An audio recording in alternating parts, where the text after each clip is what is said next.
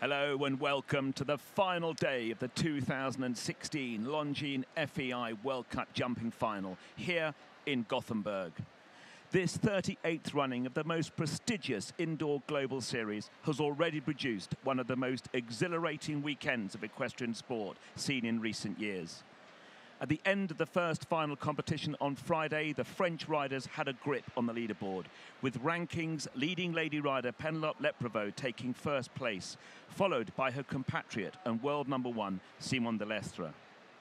After a dramatic second competition on Saturday, which was won by the 2011 victorious pairing of Christian Alman and Tali Betzed, the top of the leaderboard was all change, with three more previous champions heading the field. On zero penalties is last year's Las Vegas winner Steve Gerdat. Right on his heels with two penalties is three times final winner Marcus Erning, and in joint third place with three penalties is the 2014 victorious combination of Daniel Doucet riding Cornet de Moor. The tension is rising here in the Scandinavium in anticipation of a thrilling climax to the Longines FEI World Cup jumping final. The battle of the champions is about to begin. We're here at the edge of the stadium, and as you can see, the seats, the 11,000 capacity stadium, will be absolutely packed in a few moments' time. It's just about 7 minutes before the first horse comes in. I'm Phil Gazala, and I'm joined by Jess Curtin, who's sitting next to me. Jess, you can feel the tension in the air here, can't you? Yeah, hi Phil, hi everybody at home. It's really a special atmosphere. If we could only bring this through the screen to you at home. The arena is completely full with all these Swedish fans and all those people who have come to see the World Cup final here this weekend. Leading it, Jess, Olympic champion, last year's winner, Steve Gerdat for Switzerland. Look at the quality of that. That's the first, the top 6 or 7 riders there.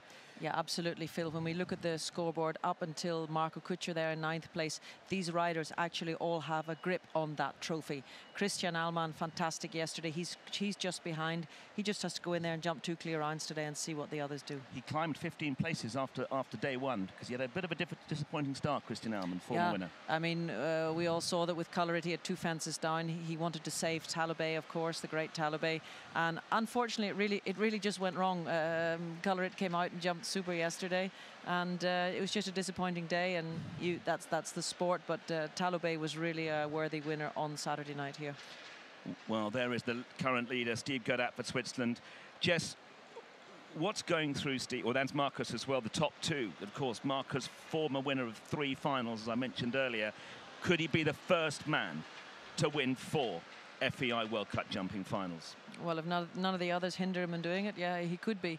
And I think it's a calm atmosphere here today. Certainly when the riders were warming up their horses and working them a little bit this morning in the practice arena, everybody's very concentrated, everybody's very focused.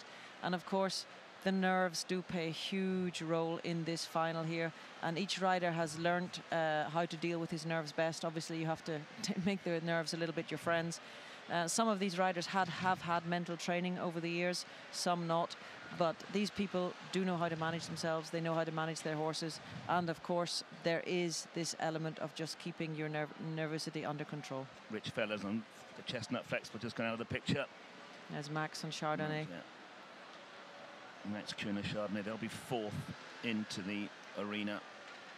Lovely pictures in the practice arena. You can just see everybody gently moving around. A lot of riders are already up on their horses, wanting to give them plenty of time, doing a lot of walk, as you can see. They've got 2 strong rounds ahead of them today, and they just want to gently, quietly warm the horses up and deal with their own feelings going into this competition.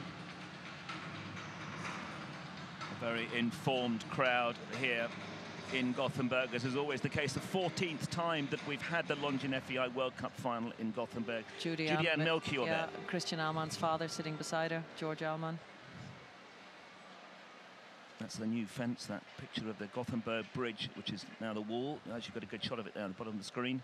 Yeah, difficult fence for the horses to jump. It's a new technology in the show jumping sport that the pictures will be on the jumps. That's Dennis Lynch, his girlfriend, Chris Chug, I think Peter Lutz there. Dennis Lynch in the white polo cap there. Of course, the only man who's yet to knock a fence down, but just hasn't been quick enough. That's correct. That's correct. When you look at the statistics over the day, Dennis has jumped 3 clear rounds. Is the only person, but because of the point system and the fact that he was slow the first day, okay, he was second on Saturday, but because of being slow, as he has a slow horse, he is a little bit down the rankings. Michael Kazmazak for Poland will get us underway of the 26 riders representing 12 nations coming forward for this final great day. In fact, 2 Polish riders who've made the last 26. Chris Chug with his girlfriend's 8-year-old Kristalin. What a performance they've had over the last few days. I think we can really see with the strength now, the 2 Polish lads in there, it's working, the concept of the FEI Longines World Cup Tour. We are bringing the sport through the world, and now you see it would have been a few years ago unusual to have a Polish competing at the competition. Now we have 2 in the final. We have Chris Chug, and when you see he has been able in his league to produce this wonderful horse to this level. So it's really showing that the sport is expanding throughout the world. World number 1, Simon Delestre, in 6th place at the moment on 5 penalties. He's got a shout. Penal de Provaux on the same for France. We'll come more obviously about the leaderboard, but I think that was, there he is. I was just about to introduce Santiago Varela there, but looks Koenigs, the course designers here, and what a fabulous job. Harry Smolder's just there at the bottom of the screens, one of the men in contention this afternoon here in Gothenburg. Absolutely, Phil. When you look at the leaderboard, it is wide open going into the final. I think that Santi's done a fantastic job here. He has not yet taken the last out of the riders and horses. Take us around the course, Jess. Well, let's have a look. This is a big one today. And number 1 is a gold one, just jumping towards the in gate. Then straight away into a meaty oxer. That is already 1.50 meter wide, that oxer. 5 strides up to this wall with a photograph on the front of it. That could be a little off-putting for some. Coming round the corner, long turn round to this number 4. It's a very light, very square oxer. It's 1.52 meter tall. Then a nice 7 strides down to this silver oxer. Again, getting the width on in that oxer. And then round to the triple combination. Very fairly built as usual. 1.60 meter that vertical going in. The oxer in the middle, 1.52 meter, 1.60. 2 strides on 11 meters coming out, and it's 1.52, 1.50.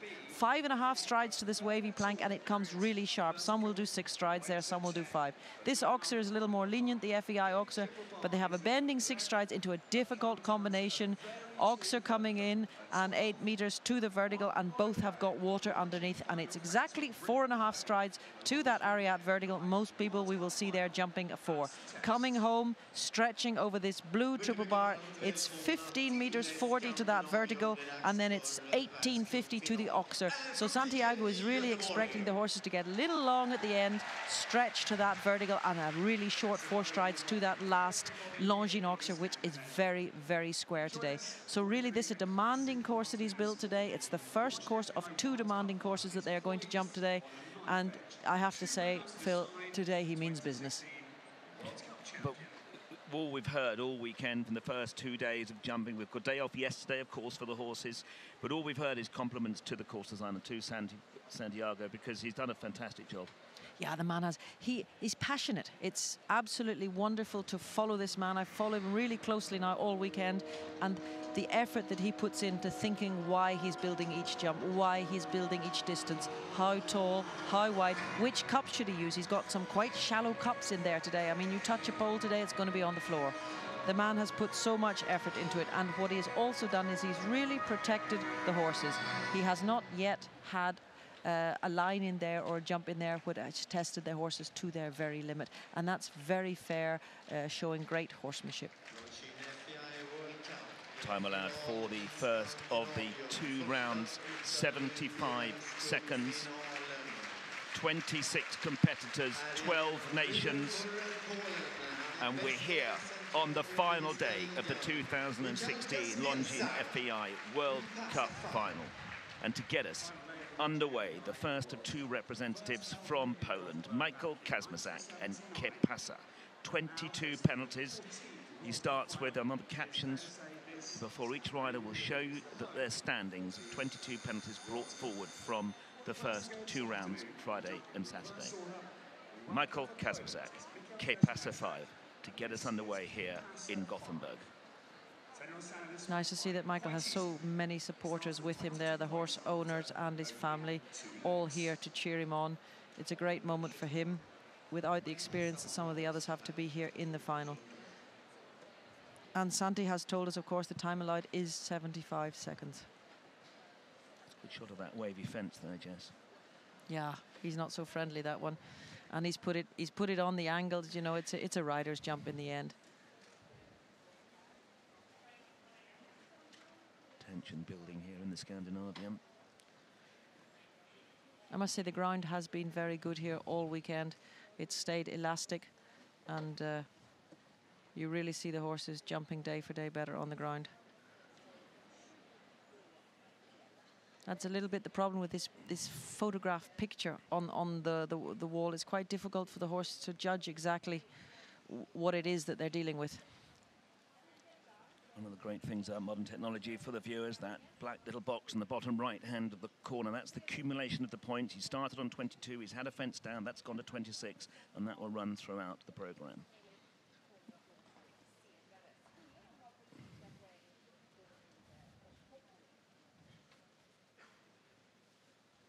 Riding really well here, Michael. Of course, as the first person in the ring, you have your plan.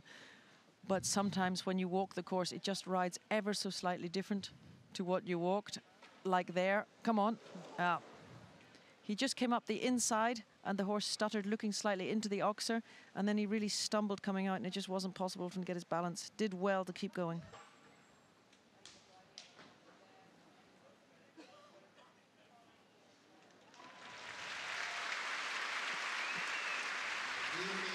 Two down, one-time penalty, finishes on a total score of 31 for Michael Kazmazak and Kepasa. 31 penalties in total for the first man in Gothenburg this afternoon. I think Michael gave the horse a good ride. One or two small things. You can just see here Kepasa just going slightly to the right and not really respecting the wall. He couldn't really judge it with that picture on. And there you see him stumble. And basically that was a very brave horse and a very balanced rider to keep going there. This man's a good rider. Yes, in fairness to Michael, actually he did just stumble there going after in the middle of the double. Oh, absolutely. Yeah. Now for Hungary. Marianne Hugues and Chaco Boy, and as the name suggests, by Chaco Blue, won the Central European League, the Southern Sub-League, to get here. You've been talking to Marianne, Jess.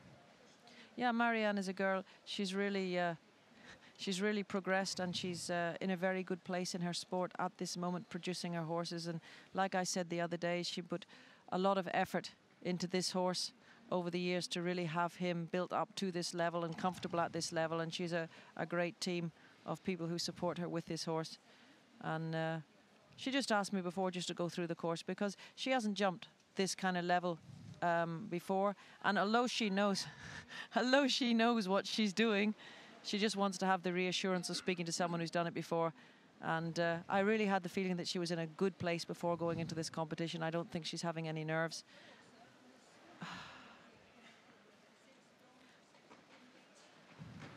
And just two small errors there, both times coming just a little bit close.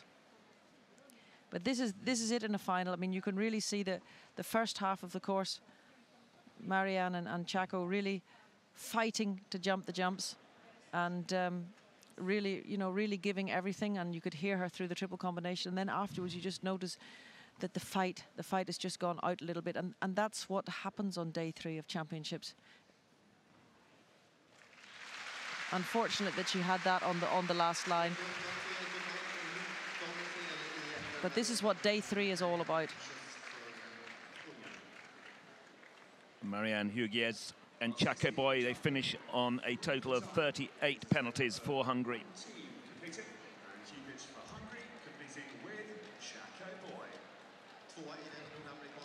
You can just see her coming through the corner, and Chaco Boy just hanging a little bit, and she gets that tiny little bit close. And here he hangs right out to the left, and then, you know, she was expecting that to be a little bit short, and then just couldn't get her distance.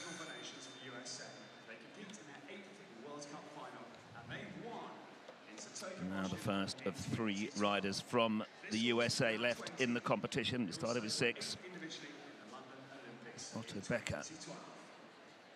Everybody standing down in front of the screen there. Otto Becker just giving a few tips to the German rookie. Starting with 18 penalties for the United States of America. Rich Fellas and the 20-year-old Flexible. Former winners of this championship back in 2012. How many times have we already sat in front of the screen watching this combination saying this is going to get too big for them now, they're going to be out of the limit, and they've proved everybody wrong over and over again.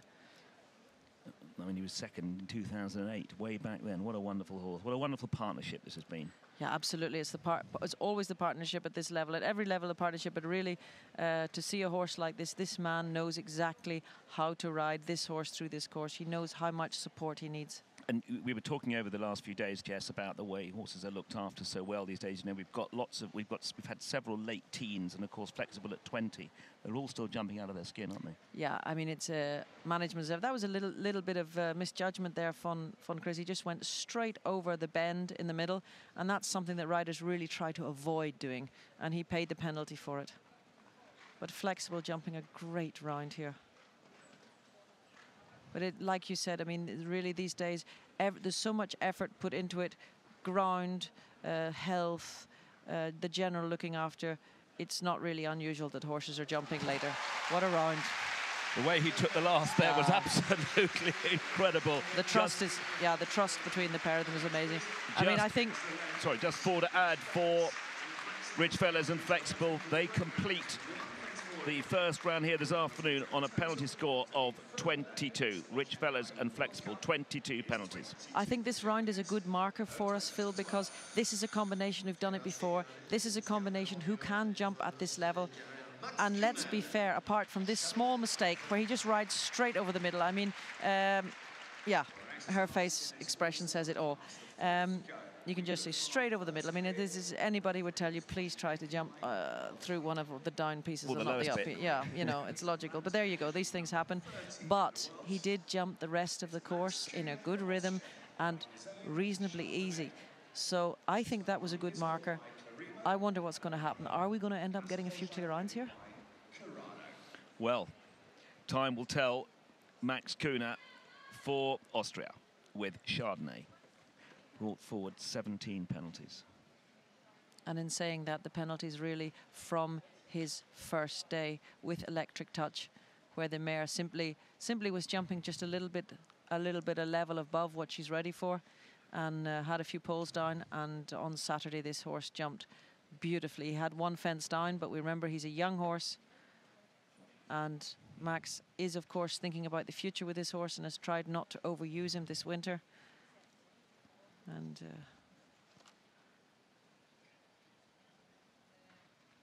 he was a little disillusioned after the first phase, but that really is the sport, and sign of a good rider is really that was really well ridden. He just brought him slightly to the inside to jump through there.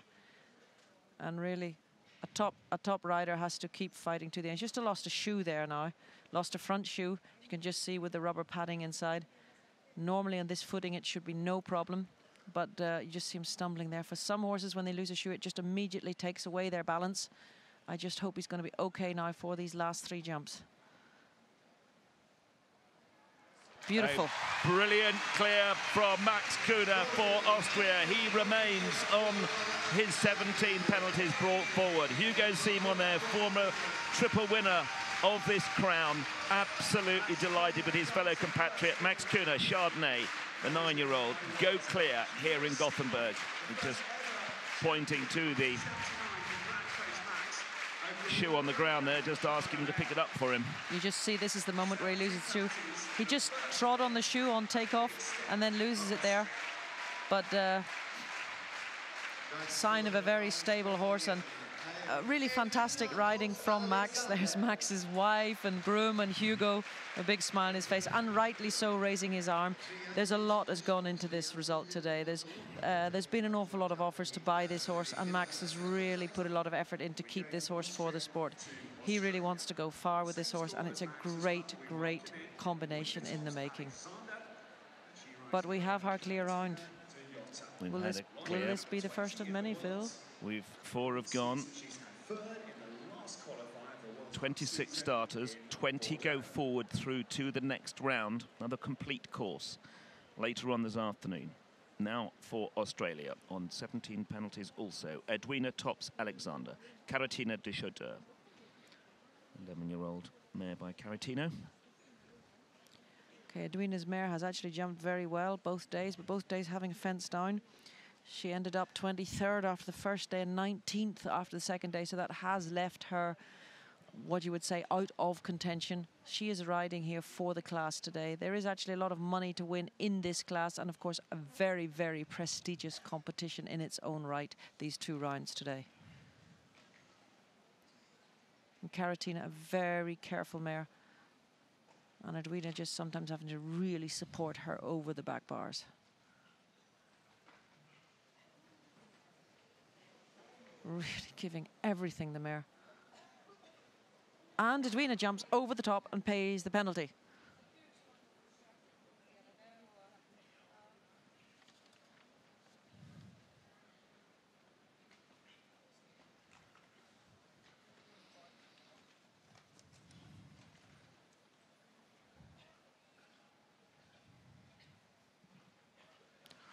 Really slowing down in front of that triple bar.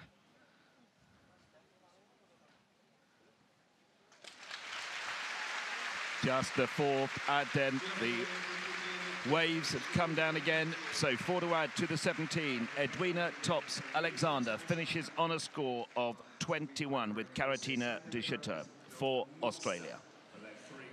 Yeah, she really has to admit that that was her mistake. It's always the same. When you ride these wavy planks in the middle, the chance to knock them down is extremely high. And Caratina de Chauder jumping really a fantastic round, and Edwina riding a really gutsy round. And she's also looking at this now. She's finished in this competition. She's not going to win the World Cup final, but she's looking also towards the Olympics. She's going to ride this mare at the Olympics, and this is a good test to see where they are.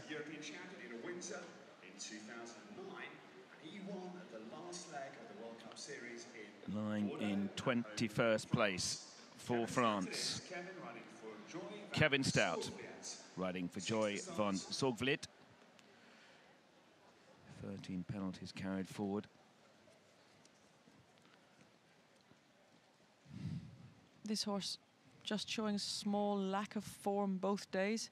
Just a couple of times not pushing on takeoff in the oxes and having a couple of mistakes before that. But they did do a little practice outside, just jumping a few small jumps, and had a very, very good feeling with him. And that's the reason they're letting him go into the final today.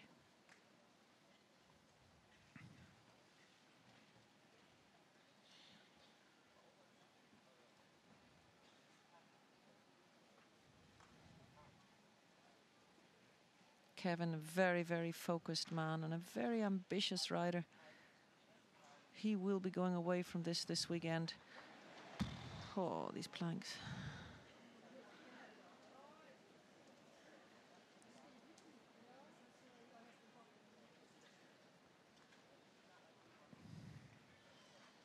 I must say, For Joy really starting to show his form again. Disappointing that he's finding this on the last day of the championship. But that's sometimes the way it goes. Nice to see this horse finish on such a good round. I mean, I would have to say that the mistake in this case was actually not Kevin's. It's possibly a little bit what we've been seeing the other days, just on takeoff, For Joy just pushing his hindquarters to the side and clipping that stupid plank off with his hind legs. And a reasonably unfortunate mistake, just showing it here. Kevin aims to jump on the right, actually takes off, gets the front legs on the right, and then just twisting and knocks it down behind. But that's what those planks are there for. That's why he put them there. That's why he put them in that position. And that's why he put them at 1.60 m. He didn't put them there just because they look nice. So the last 3 competitors with 4 faults all have had the wavy planks down. So Kevin Stout for France finishes after round A with 17 faults on For Joy van Zogvliet. Jean-Marie Bonneau there.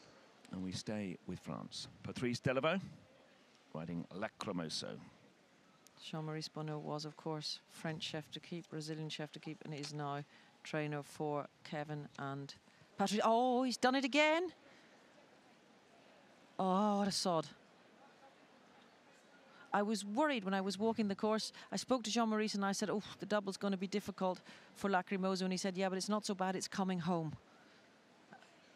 And just seeing that wall, it is, like I said, this picture, it's a new way of being able to put the print on the wall. Beckenhoin, of course, in Germany, the company that's really bringing that into the sport. And it's just a little bit of a different situation for them. And this horse, of course, did stop at the water mat on Saturday. And the problem is now when these things happen, the concentration is gone, and it is normal for the rider, you know, just to have that bit of pressure on the horse. You see Patrice really concerned that he's not going to jump that.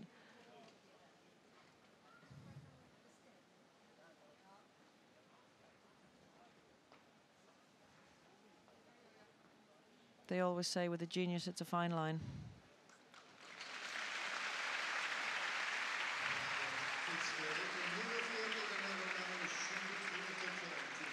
All the French very disappointed, but they had to slightly expect that going into today with Lacrimosa already being a little bit nervous the last day. They did have to expect that it could happen again today. It's very, very difficult to gain the trust over a period of 2 days like this. Oh, and he was quick. Patrice did well not to fall off.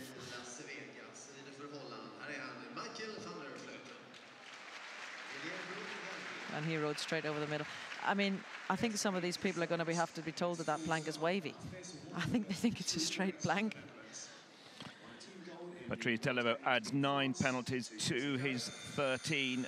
So 22 they finish on the round A this afternoon. Patrice Delevo, France, and Lacrimosa.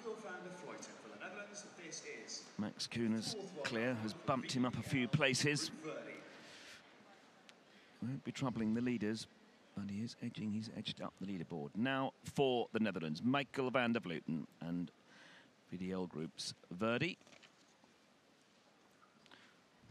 12 penalties brought forward from the previous rounds. In 19th place now, Michael van der Vleuten. Yeah, Michael had a fence down in both rounds, and because of the point system, there are 1 or 2 riders who actually had one more jump down than him, but because of the point system and the fact that he was very slow the first day, does leave him just that little bit lower. He was a little disappointed to be in this position, but this is the rules of the World Cup final, that it's on points the first 2 days and that the faults are added coming into the final. And especially yesterday, there were a lot of 4-faulter rounds and they were placed on their time. So if you didn't have it, that was well written. If you didn't have a fast 4-faulter yesterday, you were really penalized in the pointing.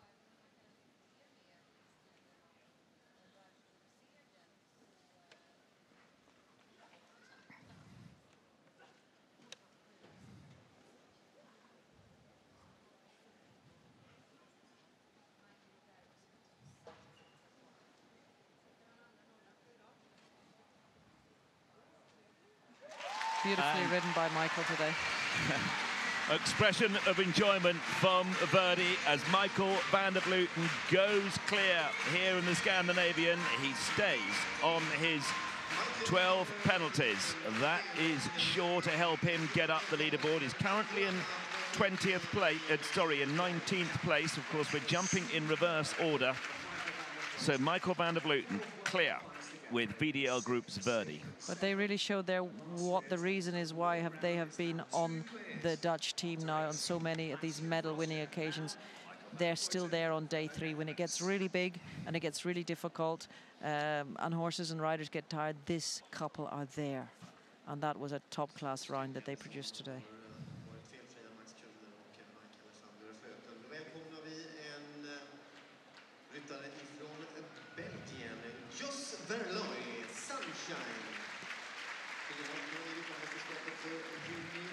Jos Verlooy for Belgium, competing at his 2nd Longines FEI World Cup final. He was 5th a year ago in Las Vegas. He's currently in 18th place on 12 penalties, similar to Michael van der Vleuten. Jos Verlooy for Belgium and Sunshine. former ride of Britain's Scott Brash. Sunshine. Jos, of course, was, like Michael, a little disappointed. He'd won down both days, silly mistakes to be low down the leaderboard, but like we said before, it's on the points. And he has to come in now and jump a clear round like his friend Michael did.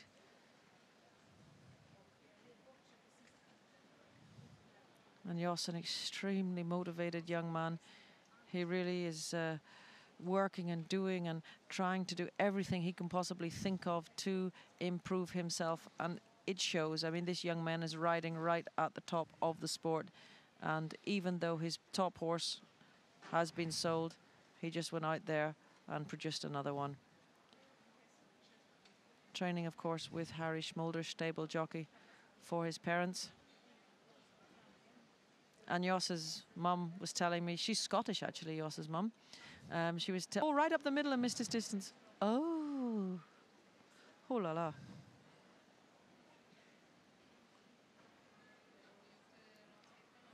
That plank coming really quick on the left turn out of the triple combination. And it really does depend where the horses and riders land when they come out of that triple and how much effort they've had to make to jump those two oxers, how much concentration and balance is there to jump that plank.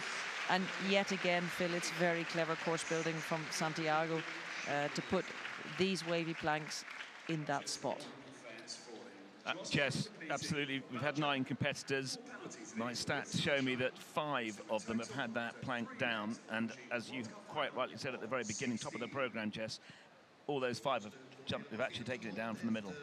Yeah, I have to say, and you can just see there, Jos wanted to go on the 5, and Sunshine just said 5 is not for me today, and just added a little stride at the end, and then they were in the middle and a bit too deep. He'll be disappointed with that. Jos Volley finishes on 16 penalties with Sunshine for Belgium. But it shows you, Phil, all these riders know that the wavy planks you try to ride on the low side. Now the second of the 2 riders for Poland, Jarosław Skrozinski, with the aptly named Crazy Quick. They've come forward on 11 penalties. 1, 2 of the qualifiers in his league to get here to the final. Currently in 18th place on the final day. Well, this is a very experienced pair, and they have been very successful. What we're seeing again, the horse was jumping to the right on Saturday, and it's very extreme. You can just see going up there 2 to 3. It's really difficult for him to keep Crazy Quick straight now. This is something he's really going to have to deal with. Of course, when you yeah. I'm not sure how much further he's going to go. And when you're in that position as a rider, you're thinking very fast to choose your line. And you can just see him really trying to keep him there.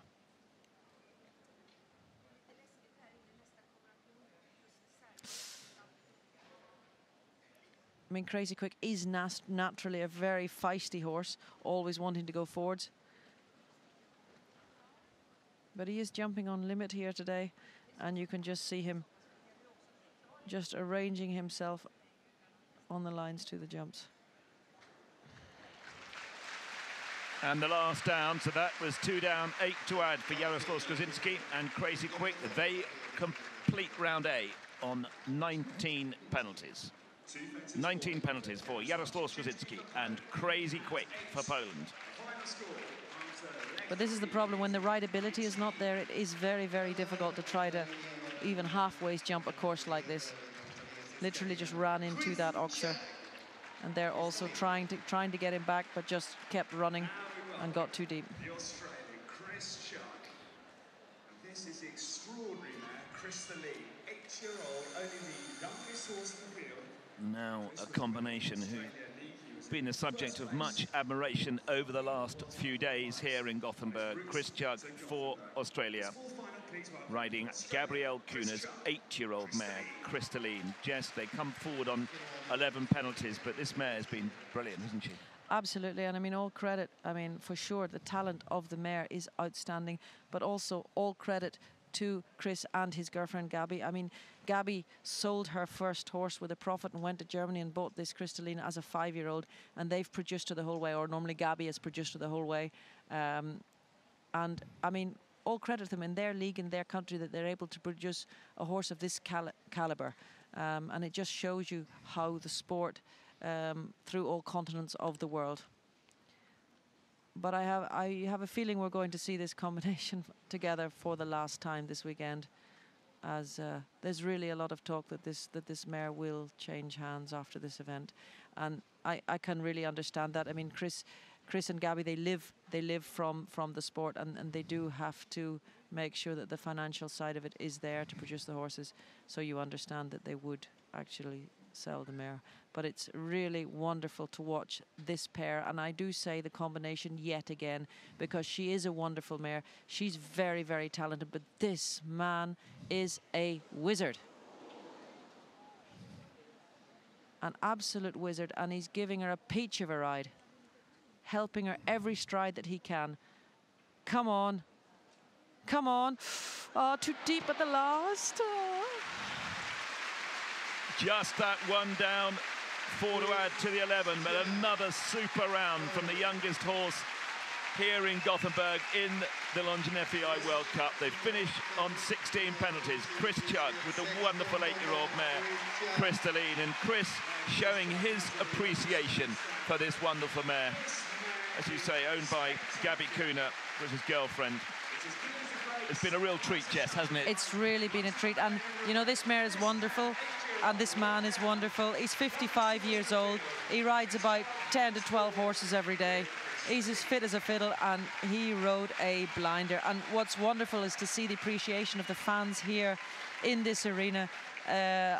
Bar giving him a standing ovation, they're carrying him out of this arena, and it's lovely to see that even when a rider does have a mistake like this, that the crowd appreciate what they have achieved.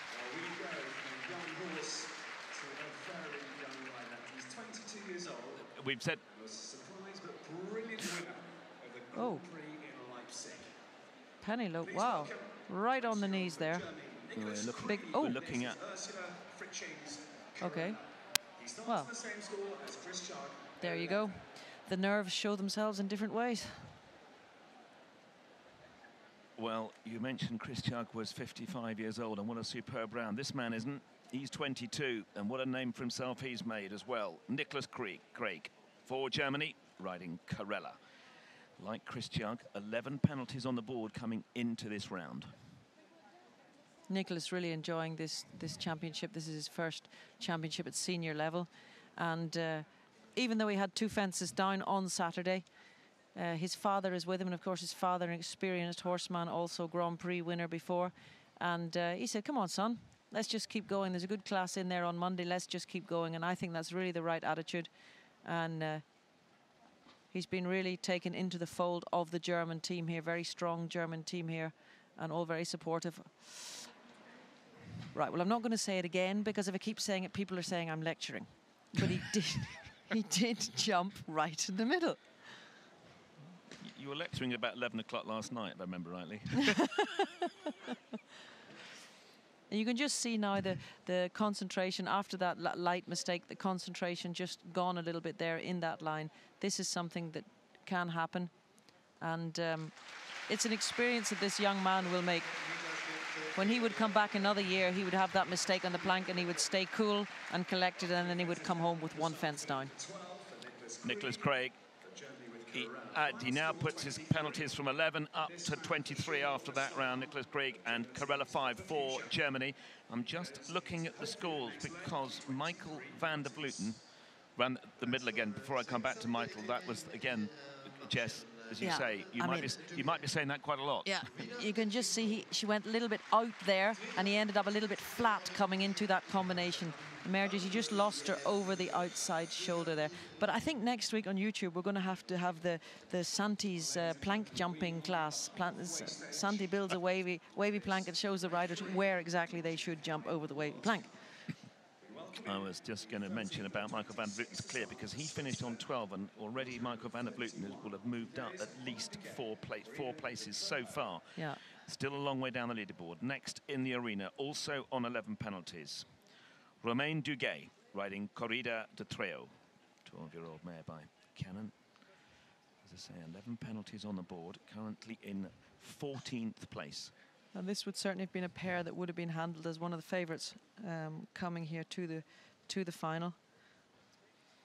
But just having mistakes at the wrong moment. First day, of course, jumping a fantastic round. And we're well up the leaderboard. They were 7th the first day and finished up 24th on Saturday, which is just knocked them back. And Roman, a little disappointed with himself. He said he could have been a little softer with the mare. I think he jumped the middle, didn't he? I know he did, but she saw it, though. And the mare really jumping super here today. And Roman giving her a very, very good ride. And she's jumping much straighter today in her body, not running so much to the side in front of the jumps. There you can just see her at the triple bar, and he paid the penalty for it. That's just a little the problem. She sometimes just drifts off to the side, making it difficult for her to push off.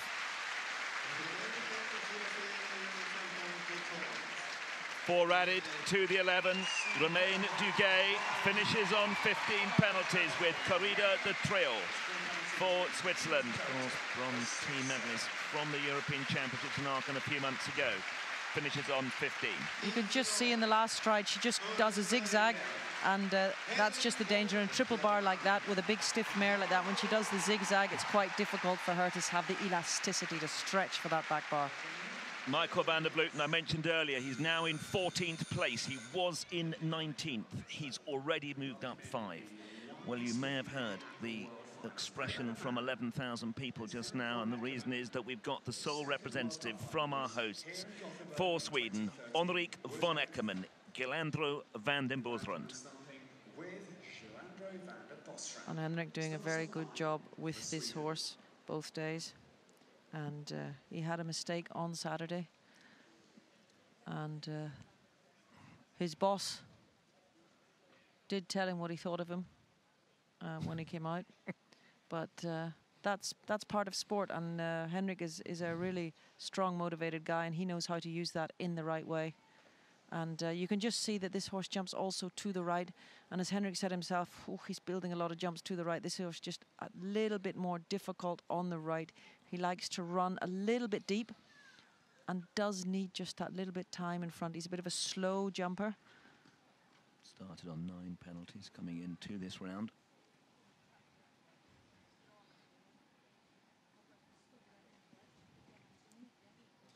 Could you see he has a very deliberate canter.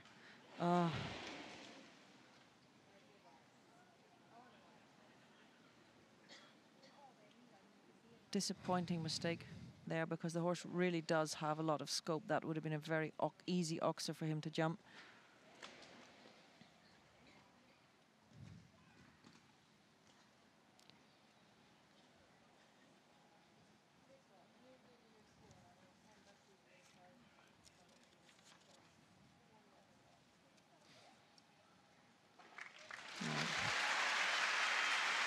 Well, disappointing, 2 down with 1-time penalty for the Swede. He finishes on 18 penalties for Henrik von Eckermann. And Gelandro van der Bosrand. You can just see, I mean, Henrik gives him a great ride the whole way, and he just sits slightly back in the saddle, getting ready for that turn. And here you could just see the horse did not push off. Equal on both hind legs, and you could really see today, I mean, Henrik did a great job, but you could just see a little bit the air gone out of this horse. He's not a blood horse. It's 3 days jumping. You could just have the feeling he was a little bit tired today.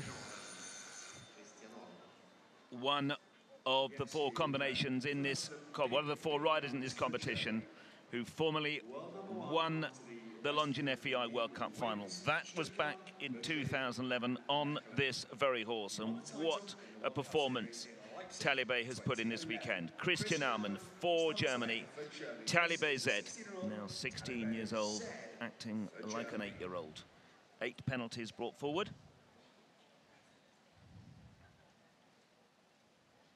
Yeah, the Germans watching pensively. Christian's groom also looking very, very nervous.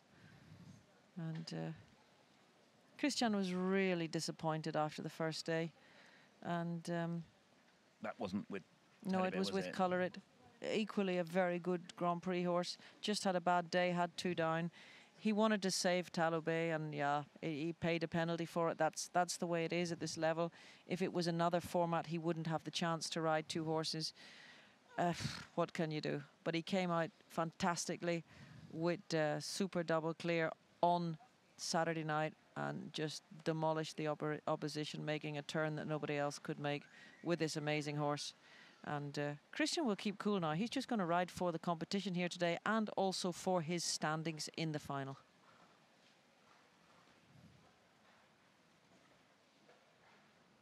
Don't jump in the middle.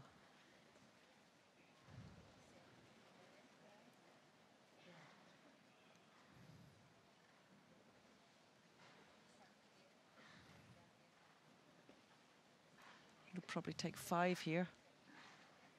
Yeah, very often adding an extra stride with this horse because he has a way of just shuffling around the arena.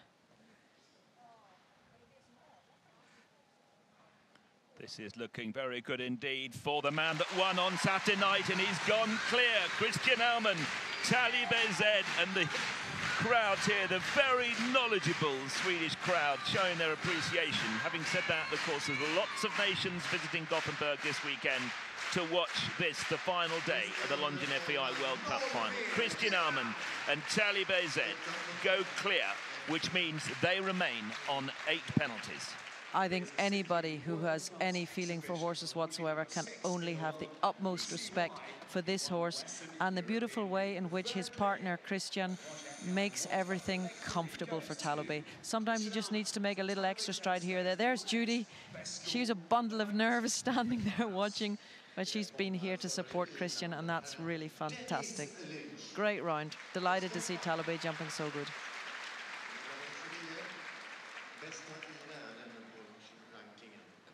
For Ireland, Dennis Lynch and the 13-year-old stallion All-Star. And as you can see, like Christian Aumann, forward with just 8 penalties. And you've got an interesting stat about Dennis this weekend. Yeah, Dennis is actually the only rider to have jumped clear in every round. He has jumped 3 clear rounds, Friday clear, but he was slow. He finished up 22nd on Friday. Then he was double clear on Saturday night, again slow, but he went into 2nd place behind Christian Aumann. And this horse has been jumping absolutely brilliant. In 11th place at the moment, going into today's competition. Dennis has, of course, been fighting over the last months very intensively with this horse to gain individual qualification for the Olympics. Ireland has already Bertram Allen, who did a super job to qualify. And this man just missed out on getting his own spot, but if something were to happen to Bertram and his wonderful mare, this would be an option.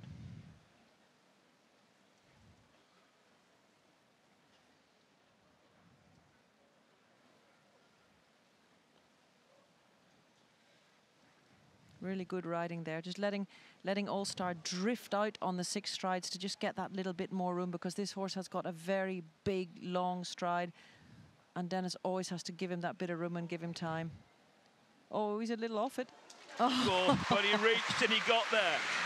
Well, the consistency of this combination have been absolutely outstanding over the last 4 days. Dennis Lynch and All-Star remain on 8 penalties and still clear throughout the World Cup competitions. That was really a fantastic piece of craftsmanship down there. Lucky on that one, but Dennis really knows this horse inside out and has learned. He said himself, I used to put him under too much pressure, now I just give him time. And it's really paying off this weekend. Oh, there's Emma, long-time groom Emma. She's come here extra to support Dennis this weekend and All-Star.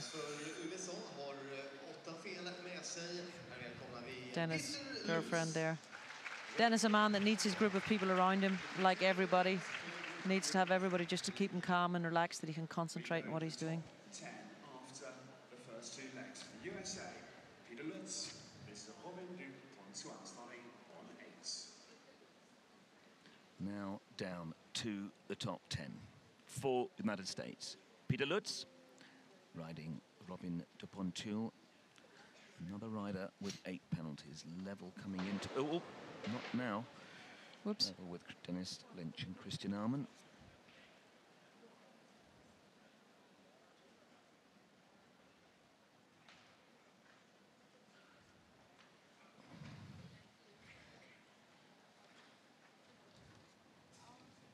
Talking to Robert Ridland, the American chef to keep before. I mean, we can't ignore the fact that we're missing a McLean Ward and a Beezy Madden here in the American contingent, and that this bunch of riders relatively inexperienced at this level. But as he said, it's very difficult for the Americans. The World Cup final quite early this year, landing in the middle of their major circuit. Of course, they all go to Florida, and it's there's a lot of things to be taken into consideration. They all have a bunch of students, they have their owners, and it's not easy for all these riders to leave their continent and come to Europe. Even though this is the World Cup final, it can sometimes be difficult.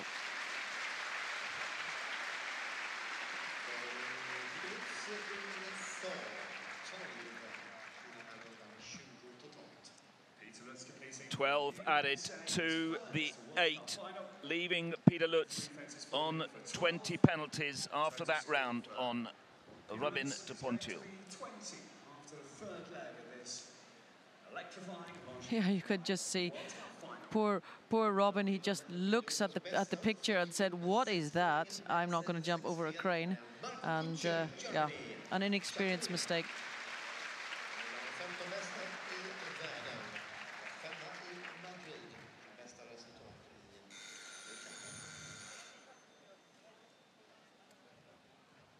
We have 4 clears at the moment. Christian Alman is through for Germany. Now we welcome world number 15, Marco Kuchar. That's where we are with 9 to jump. Christian Alman in the number 1 position at the moment, along with Dennis Lynch. They, of course, has remained on their scores from Saturday's competition. We've still got the top 9 to go, and here is the 9th on the leaderboard. Marco Kuchar and Chakarina. This man has done a beautiful job with this wonderful mare now all weekend. He's really nursed her around. He's just stuck to his plan. He's doing his thing, not watching what the others are doing around him. And he's had 2 great rounds. And okay, he had 2 down in the jump off yesterday. On Saturday, had a little bit of a cut, and she got a little bit long. Had 2 mistakes, but he's just sticking to his plan and coming through there. And they've worked out the planks, so the last few riders. Yeah, it seems there is something in the Bush Telegraph that they've said, well, you better not jump over the top of those planks. But, you know, it wouldn't have taken a rocket scientist to work that out before. Great round here from Marco and Chakarina. And this man has really produced this mare in top form coming into this championship. That's put pressure on the leaders, because Marco Kuchar is gone clear, which leaves him on 6 penalties. Marco Kuchar for Germany, clear, stays on the 6 penalties. 8 left to jump, and of course this the first of 2 complete rounds of competition this afternoon. The top 20 from this class eligible for that second round. And we really mustn't underestimate what these 2 have just achieved. That was a class round from a relatively inexperienced mare. The rider is super experienced, but the mare is relatively inexperienced, and he has really nursed her along all weekend, and it's paying off now. There's the team vet, groom, everybody there. They're delighted. He's going above his expectations at this stage. Marcus Erning. He'll be second to last to go. They're warming up Coronado. And of course, Phil, the pressure now being put on these riders who are still to come, because they know, yet again, there's a lot of clear rounds coming. Callum Solom from the United States of America on 5 penalties with VDL Wizard. And this combination have been flying the flag for the US. Sadly, she's just added 4 to that 5. Callum, we've seen over here in Europe, in America, of course not. We've seen relatively a small amount from her. She was in Falsterbo on the team last year. But she's a real professional, this girl. She's a gutsy girl. She's been working all her life, riding 10 to 12 horses every day. And she really, you know, she knows what she's doing. Although she doesn't have the experience at this level, she knows what she's doing. This is a very good horse. She took a really long time to produce this horse after it came over from the VDL stud in Holland. And she says herself, you know, really, she said, when I was a kid, I learned everything from Carol Hoffman-Thompson. And there was no messing around there. And, you know, you can see she's able to support this horse. An unfortunate mistake on the first jump. Not quite sure. It's normally something coming from the practice arena. Maybe too long waiting before she comes in. Didn't have the concentration. Can also be the nerves of the rider. But a really good round. Rattles the back pole of the final fence, the Oxer, but it stays there. But it was 4 to add from that first fence. Just the first fence down leaves Callum Solum on 9 penalties with VDL Wizard for United States. You can just see Callum coming to the first jump, and yeah, Wizard just takes the balance a little bit to the right in the last stride. Not really a lot of reason for that mistake. One of these unfortunate things that do happen at these championships. But she will be delighted with Wizard with that round. He's really been jumping his socks off for her this weekend. And I think Callum has done a really great job, and it will certainly help her direction team this year.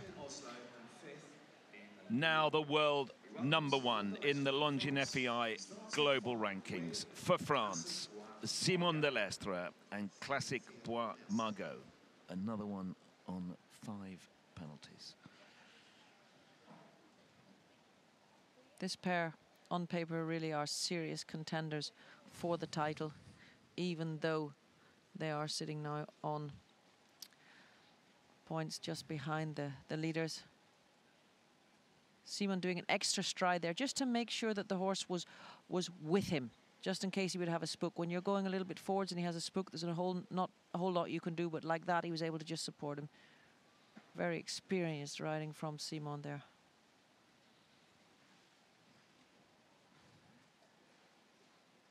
And the owners have especially not taken Simon from this horse this season to let him concentrate on this final.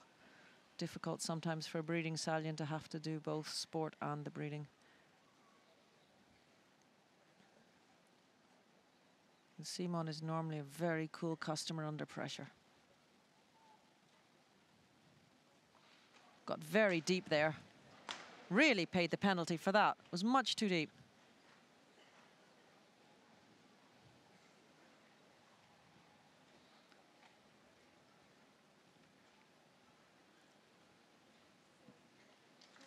Well, 2 down has surely put the world #1 out of contention. 8 added to the 5, and that's the disappointment showing on the team's faces. Finishes on 30, the world #1. Simon Delestre, Classic Bois Margot. That's very disappointing indeed. Yeah, and it's written all over his face, but I mean, this was a very untypical error for this man. Let's just have a look at it again. Just gets that bit too deep. And then the horse just stays on the forehand and has a second mistake. Really, yeah, not something we'd expect from this combination. But that's what happens in these championships. And it's one person's turn not to be at the front. And another one shines. Stay with France. Penelope Lepreveau for France, leading lady rider in the global rankings. Penelope Lepreveau, Vagabond de la Pomme. Brilliant start here on Friday, winning the first leg. Then had a very disappointing last fence down to give her 5 penalties. Just see Penelope giving him a very positive ride. Vagabond is a horse that really needs Penelope to keep him going forwards all the time. He's not such a blood horse, and just needs that support, and you can just see her supporting him there the whole way. Of course, that mistake on the last jump on Saturday, really costly for them. Penelope said that she felt that he landed a little dead on the oxer before and just made a quick decision to make the 6, and yeah, the rest is history.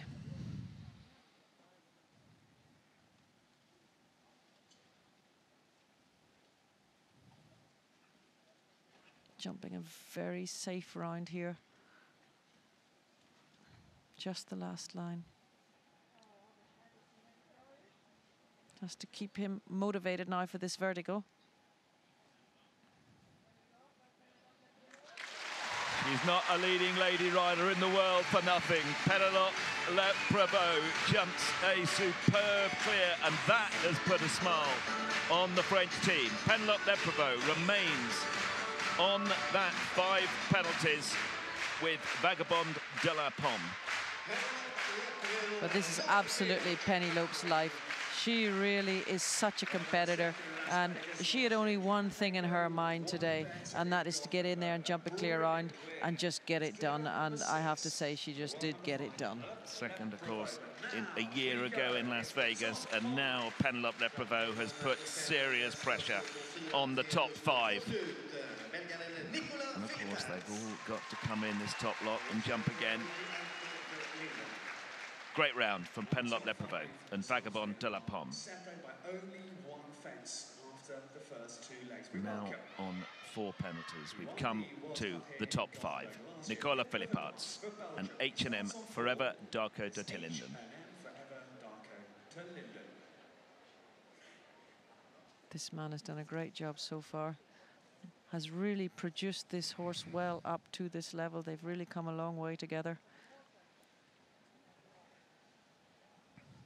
And had what I saw was a very unfortunate mistake on Saturday evening in the bending line to the right to that oxer on the 7 strides, and he just got slightly stuck, as you can see there again, just getting slightly stuck on the left of the bridle, and Nicola really having to then put the leg on and bring him up to the jump, and that's how he got his mistake on Saturday.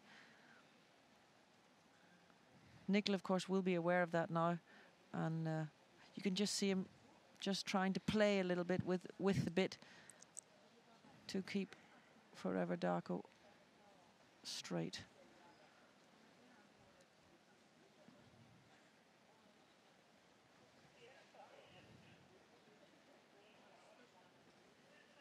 Oh.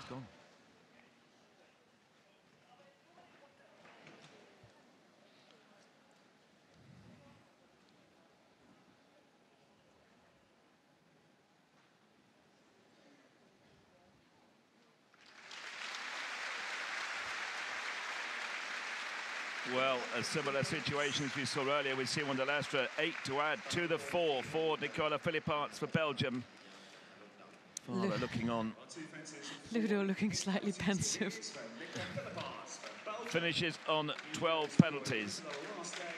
And let's remind ourselves that Penelope Leprevaux was on 5. She remains on 5, so with still a round to come, but Penelope jumps up a place from 6th into 5th at this stage. 12 penalties now for Nicola Philipparts and H&M Forever Darko. Yeah, Nicola really falling victim to the clever course building of Santiago here.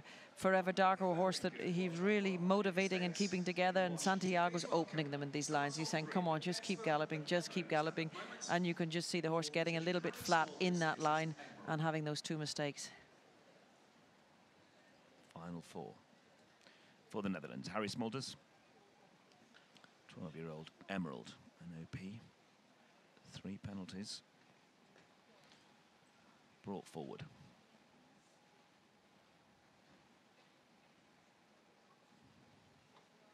Harry will, of course, had a good meal today to give him plenty of energy now to wrap his legs around Emerald. Emerald, of course, very flashy jumper, very careful jumper, beautiful to watch, but Harry really needs to support him. He really needs that motivation from Harry's legs. And Harry, he knows this, and he's well able to do it. But it is the first championship also for this horse. And Just going to be interesting to see how he sees it through to the end. Just keep the motivation up and the ambition.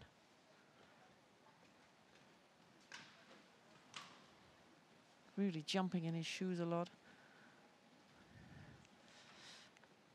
Come on. This is brilliant. Come on, Harry. From the Dutchman. And he's gone clear. Yes, he stays on 3 penalties. Now the pressure's on Dusa, Erning and Gerda now. What a brilliant round from Harry Smulders and Emerald. They remain with those 3 penalties. And really, Phil, this horse is growing up. This was a fantastic round from horse and rider. The two of them, they know each other now inside out. And Harry's saying, come on, Emerald, you know, you can do it. He touched quite a few poles, but so have the others. And Harry, really, you can really see super picture there, how in the last stride, really wraps his legs around him and says, come on, boy. There's the whole Dutch contingent supporting. Down to the top 3 on the first of the 2 competitions this afternoon. Final day of the Longines FEI World Cup final here in Gothenburg. The combination that won the final 2 years ago. Daniel Deusser with the 13-year-old Cornet d'Amour. Like Harry Smulders, 3 penalties. The suspense is really being put on now for the last round. And this is another combination who are carrying a lot of expectations on their backs today.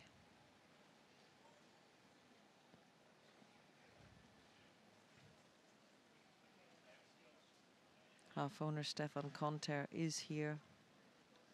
Double H Farms are also here.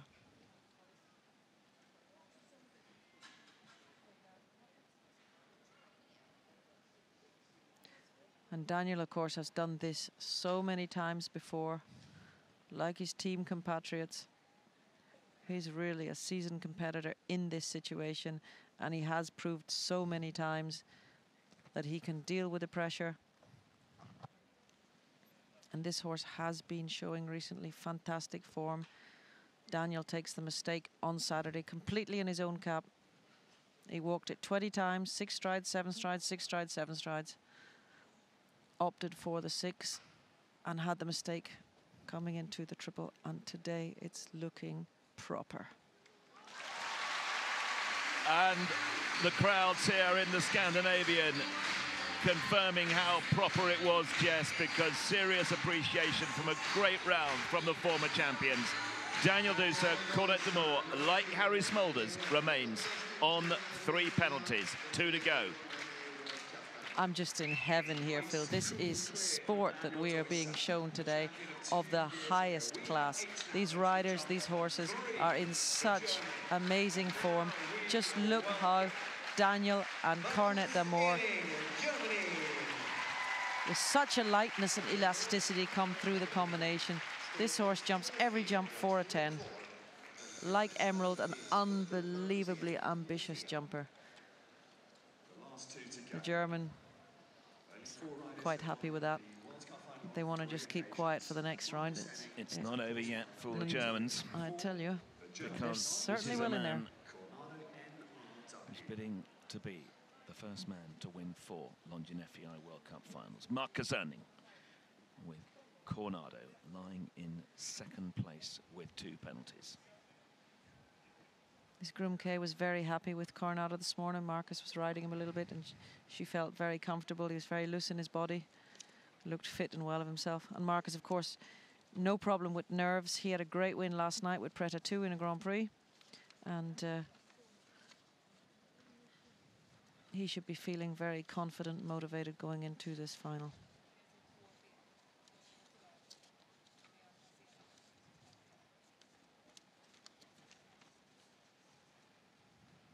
So Marcus, get the wavy plank in the right spot.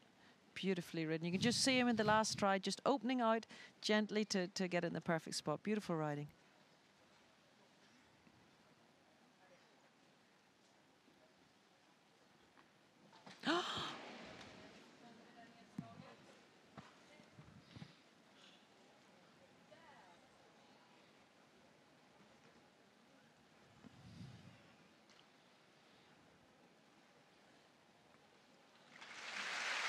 What a blow for the former world #1, Marcus Erning.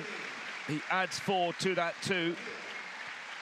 You don't need a calculator to now realise that on 6 penalties, Marcus Erning and Germany, Coronado, slipped down now below Penelope Leprevaux and Harry Smolders and Daniel Dusa. Penelope Leprevaux now moved up into 3rd place.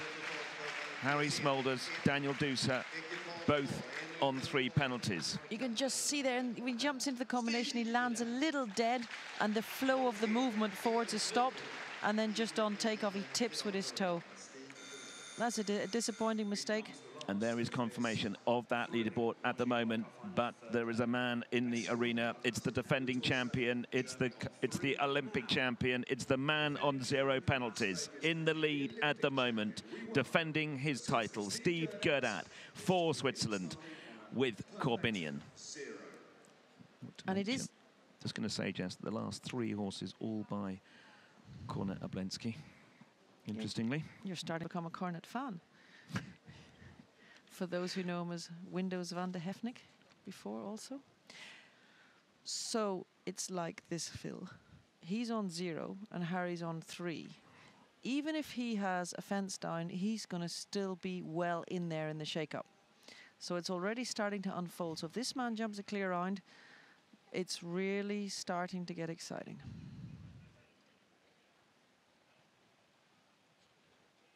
And of course, the combination of Steve Gerda and Thomas Fuchs have been together since Steve was about 17 years old. And they have achieved so much together. They've so much trust. And they know exactly how to produce a horse for a championship. They've done it before. Will they do it again today? Corbinian jumping his socks off.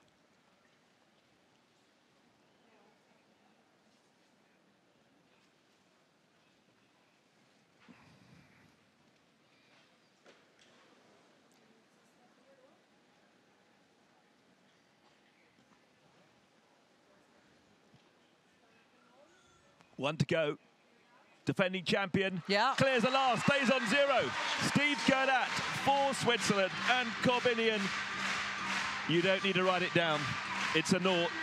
Stays on 0. Well, Jess, we've talked off camera over the last few days about the man who just loves the big occasion.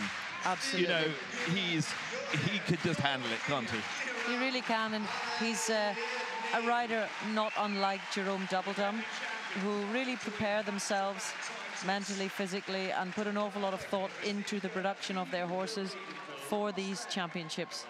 And Steve is someone, you know, he can take himself and his horses out of the limelight, even for 1 or 2 months, and just gently produce. And like he said himself in the press conference, he is in the lucky position, which he achieved himself by being the defending champion, that he didn't actually have to qualify for the final. So he was able to produce this horse really, really quietly through the winter months for this final. And you can just see the relief in his face. Team chef Andy Kistler not too far away from a heart attack. The vet looking very relaxed. Obviously the horse is very fit because the vet looks very relaxed. What a tremendous start to the afternoon here in Gothenburg. Steve Gerdat stays in the lead after the first part of this competition today. Joint 2nd place, as you can see there. Harry Smolders, Daniel Dusa, Penelope Leprevaux. She's just over 1 fence behind them in 4th place. Marco Cucci-Machakarina on 6, as is former winner Marcus Erning, and Christian Armand Talibetset on 8. Jess, a cracking start to this 2-round competition. Of course, the top 20 have got to come back and do this again over another course. But the defending champion, he's looking very measured. He's looking very measured. He's looking fantastic, and we can be absolutely sure that he will not gallop through the last jump like he did last year in Las Vegas. That does not happen 2 times. The horse looking very, very safe. The other horse is also looking very safe. And one thing I must say we have with these horses up the top, like Cornet d'Amour and Harry Smolders Stallion Emerald, these are very, very careful horses. And, you know, when you have horses at this level that are so careful, yes, for sure the rider has to give them great support, but these horses want to jump clear rounds, and that helps really for a rider who is in a little under pressure in this situation. You can't tell me that any of those riders in the first 8 are not under pressure, but when you have a horse that goes to the jump and he wants to leave the jump up, even if you are a little bit under pressure.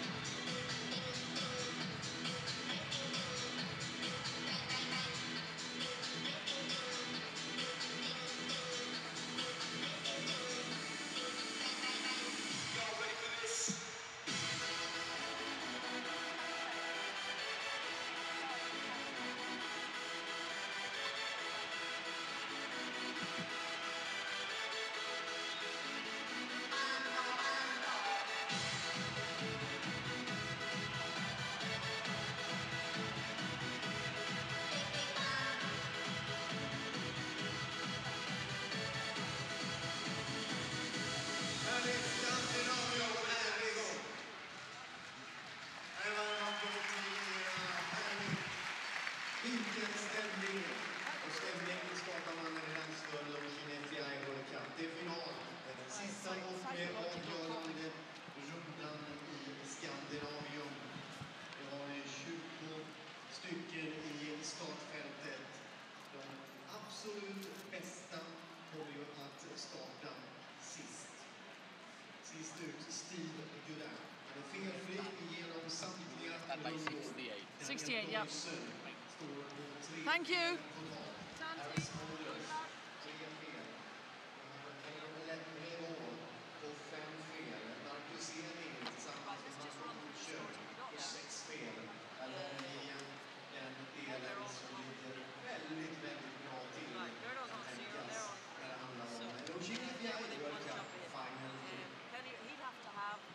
She'd have to go clear.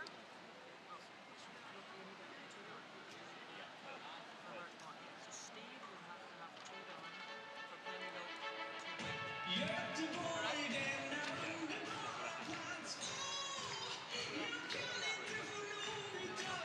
This course you never know.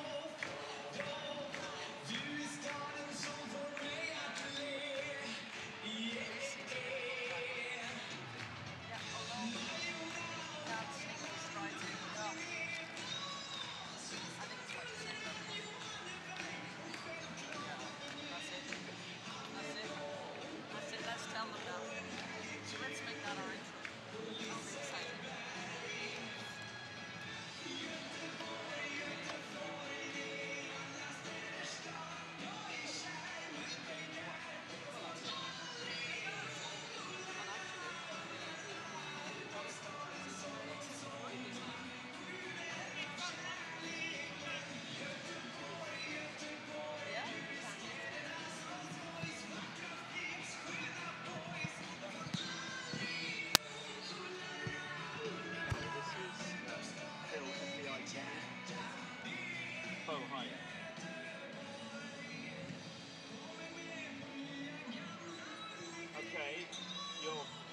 Okay, it's about 2 minutes on the clock to the arena, but you want to go about 40 seconds, yeah? That's okay, no problem. Okay, okay.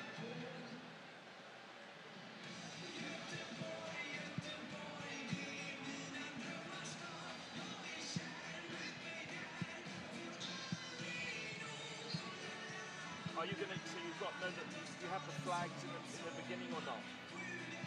Are you going to go black? You're not going black, okay.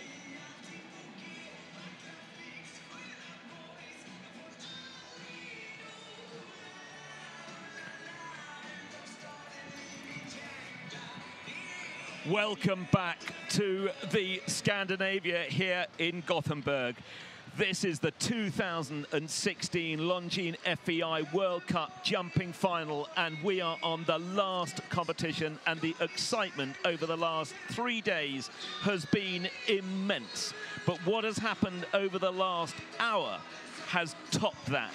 We are in for the most unbelievable final round of this incredibly prestigious competition. It's the 14th time that we've had the final here in Gothenburg, arguably the home of the final, and this year has not let anyone down. It has been absolutely fantastic. I'm Phil Gazala. I'm very privileged to be sitting up here at the edge of this incredible arena where once everyone's back in their seats, there'll be 11,000 people supporting the top 20 riders.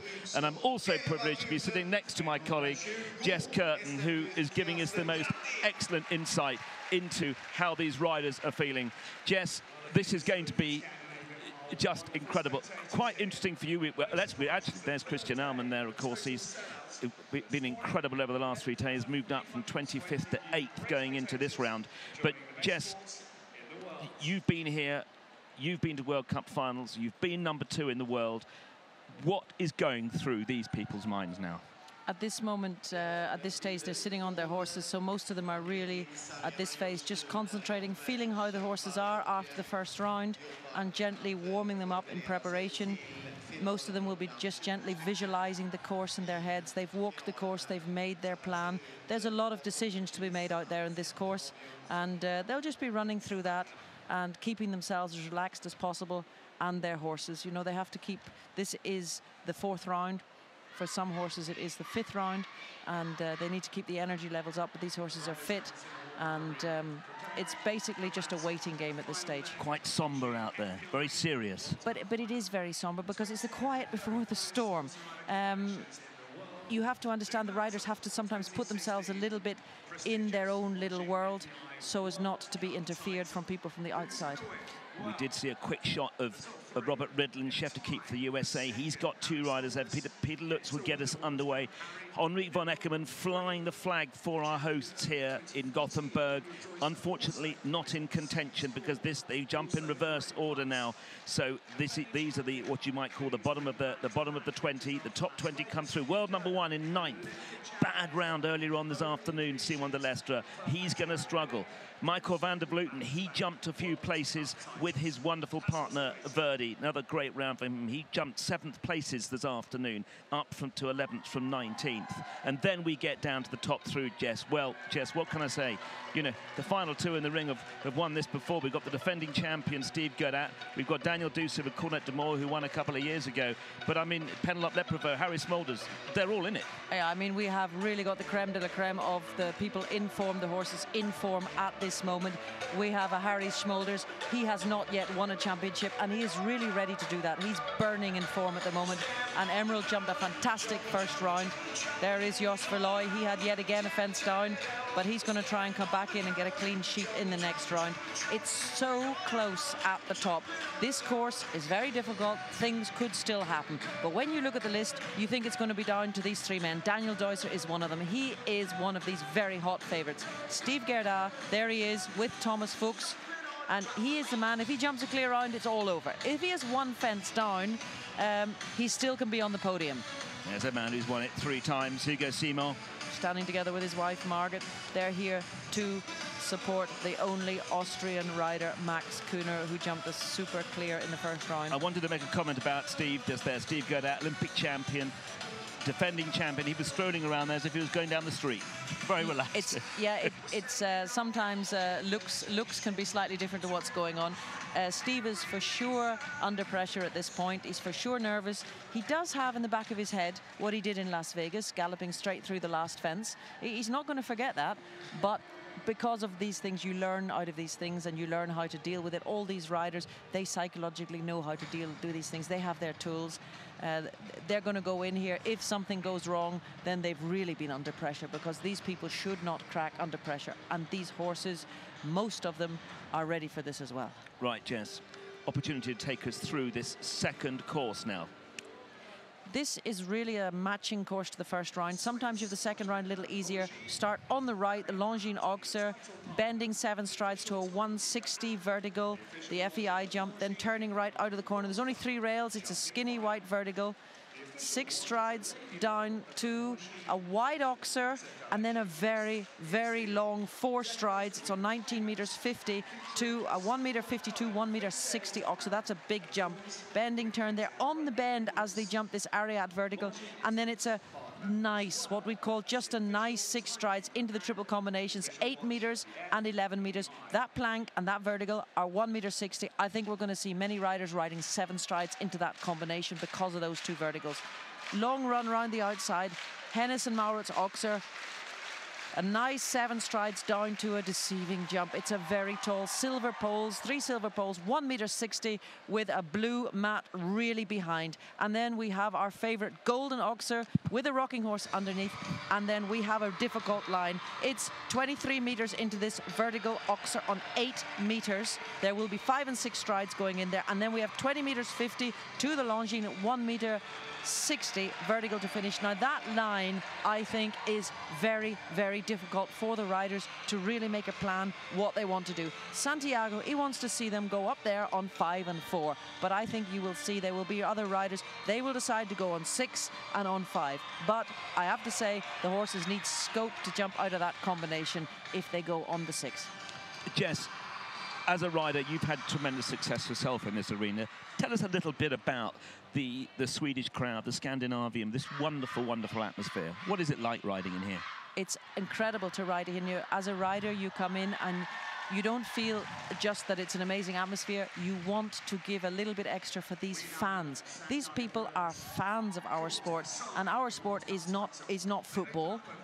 So we are lucky to have so many fans. There's not just Swedes sitting here. There's people from all over the world who buy their tickets each year when the show is finished to make sure that they have a spot for next year. And it's incredible. And when you jump a clear round in this arena, it doesn't matter what nationality it is, you get carried out on a big puffy pillow. And I can tell you, it's one hell of a feeling. I don't know what to say to that. It's just so exciting. The atmosphere here is, you can cut it with a knife. This is an incredible climax. It's so close. And all those pairs up there, each one of them can win it. And of course, this is the most prestigious indoor championship in the sport globally. 19 leagues, over 800 competitors took part over the last 9 months to qualify to get to this final. We had 36 on the first day. That's what it dwindles down to. We're now down to the last 20. And this is where it all matters. The final day, of course, Jess, some of these horses have jumped on a Friday, Saturday. A nice day off yesterday for the horses, the day in between to give them some relaxing. Absolutely, and they're all looking very, very fresh. And like we've said before, our sport is become so modern. Everything, there is attention to detail. It's really incredible. I mean, the ground in here is, yes. I want to just point out that shows you how loud this crowd get. Look at that young baby there with earmuffs on, because that's what 11,000 people does to you. Yeah, he's son of a woodcutter. Yeah, he still has to develop his taste for show jumping, but it'll come with time. But no, really, there's such attention to detail. The ground is fantastic. The jumps, it's very light building of the jumps. Santiago has been very protective of the horses. He hasn't started building his Auxerres too wide until today, and even today, they're really not at limit width. So there's an awful lot of thought into it. The horses are fresh, the riders are motivated, and I think we are in for just the most outstanding final round here in Gothenburg. That man there has the job of getting us underway of opening the final session. Of course, if we were to get two riders on equal points at the end of this competition, there would be a jump off. It doesn't happen very often, but that could possible. That's Peter Lutz, one of two representatives for the United States. Okay, you can just see, this is with some of the things like we had the other day. They call the rider up, they want to be on time, they call the rider up just a little early, and the horse, he can't see the arena from there because where they come in is a little lower, and when the crowd start to clap, I must say, I'd spin in my heels and run back to the practice arena as well. It's quite daunting. Well, we can see that he's now in the arena. There he goes. So we get us underway. The final day of the Longines FEI World Cup final here in Gothenburg. Who is going to be crowned the 2016 World Cup champion? We'll know in about an hour and a half. Peter Lutz for the United States with Robin Dupontul. Peter has been fighting hard this weekend, gaining experience. He's had a mixed bunch of luck in the arena here, but talking to the American chef to keep, this is a good rider and this experience is great for him, and that's why they're seeing this through today. He's got absolutely no chance to play any part in the top placings, but this round is important for his future to get more experience. Just made nice 7 strides between 1 and 2. This very airy jump, very tall. The riders have to be careful how they get their 6 strides here because this 4 is long. And if they get too flat there, that they can catapult that front bar out there very quickly. This jump a little on the bend. He's taken the option of the 6. It is the easiest option when you walk the course, but that exactly is the danger. When you jump in a little flat, it's very difficult to have the horses shortened up on their hind end to have the power to get up and jump that plank.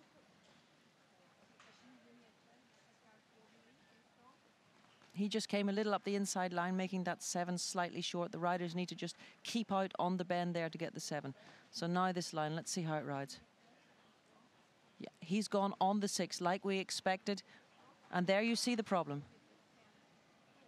Exactly what the course builder said. He said if they want to go in there on 6, the horses have to use a lot of scope to come out over that oxer. That ends the 2016 FEI World Cup campaign for Peter Lutz and Robin Dupontul. They finish with a total of 32, 12 added to his total just before this last round B today. Just gets quite close there to that verdict. And you see him, he comes forwards over that oxer and keeps the forwards movement. And it's anyway difficult to get the horses to back off for a plank, and he keeps the forward movement and then just pushes the plank out of the way. So if he'd taken 7, he would have landed a little bit deeper, giving him a bit more room. Exactly, would have had a rounder jump over that oxer. The horse would have been a little slower when he went in, and he would have had time to really set up for that plank. Jaroslaw Skrzyński. Dropped 2 places after that last round this afternoon. Now on 19 penalties. Jaroslaw Skrzyński riding the 11-year-old by Chakablu, Crazy Quick. Jaroslaw and Crazy, they had quite a difficult round in the first round. Crazy Quick just running slightly to one side and making it quite difficult for him to ride the distances clean.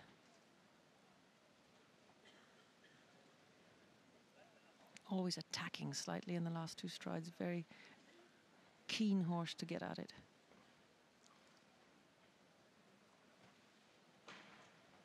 Could just see that 4 getting so long for him. He came up the inside on the 6, got a very short jump, and then the 4 just got so long.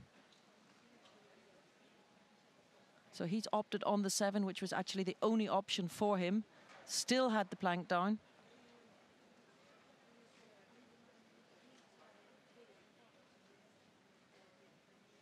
In the corners, just trying to ease the horse down a little bit.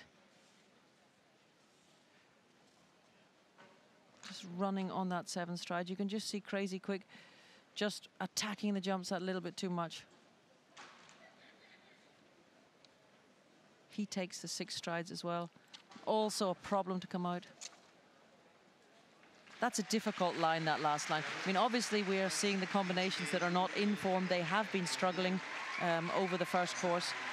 So it's not exactly what we will be seeing later in the round, but you can already see that it is a real question for those riders how many strides they are going to make at these lines. Adding 20 to his penalties, finishing on 39, Jaroslaw Skrozinski for Poland, and crazy quick. Now the chance for the hosts here, the sole chance they have to cheer on one of their own. As we're just watching Jaroslaw Skrozinski going out of the arena. In the arena, the crowds have been screaming because there is Henrik von Eckermann for Sweden, riding Gilhandro van der Bostrand on 18. We'll watch Henrik jump round here, but I'm just going to give some of the distances for everybody watching at home, because there's a lot of avid fans and riders at home who are going to be really interested just to have a run through of the distances. 1 to 2 is on 29 meters. That vertical is at 1.60 meters. This vertical is also 1.60 meters. 24 meters 50 down to this 1.52 meter, 1.50 meter oxer, and it's 19 meters 50 to the 154, 150 oxer. And they're doing a good job so far. This vertical is 1.60 meters. It's 26 meters 30 into the combination. 1.52 meter, 160, 1.60 meter, 1.60 meter, and it's 8 meters and 11 meters. 153, 150, this Hennessy Mauert Oxer. 29 meters down to this 1.60 meter silver vertical. Turning the corner for home. The gold Oxer is 1.53 meter by 1.60 meter. It's 23 meters into the combination. 1.57 meter, 8 meters. 1.53 meter, 160. It's 20.5 meters coming home to 160 Longines vertical, and that was a very good round there from Henrik. The crowds showing their appreciation to a round with just that one fence down. Henrik von Eckermann for Sweden, finishing on 22 penalties on Gilhandro van der Bostrand. And I think the interesting thing, as you giving out those measurements, Jess, how many times you said 1.60 meter? I mean, this is right up there. Yes, it's right up there, and I think, you know, we're a program for a lot of avid riders. There's fans of the sport, and there's many riders watching us this afternoon. There's many riders who are competing themselves today, and they're taking a little break to watch this class on their telephones, and they're interested in the distances. They want to go and build that at home, practice it, because they want to ride here too. You know, it's everybody's dream to come and ride here.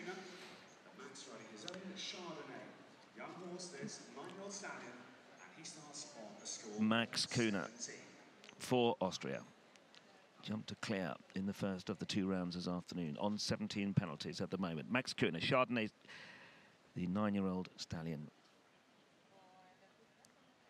I think it really was to be expected that Max would jump a clear round. Like I've said before, this is really one of the most outstanding up-and-coming combinations at this moment.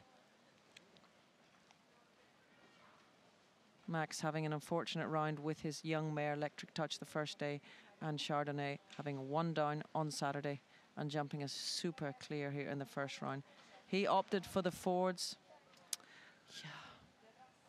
This is very clever course building yet again, and he said it himself. He said, yeah, you know, if you're going to do 6 there, you've got to make the 6 look like a 7. If you want to do the 6 stride, you've got to close it, you've got to get up the inside so as you're getting in slow on 6 strides.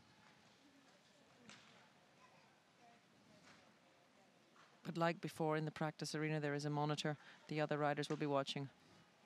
He's opted for the 6. He got a little bit late.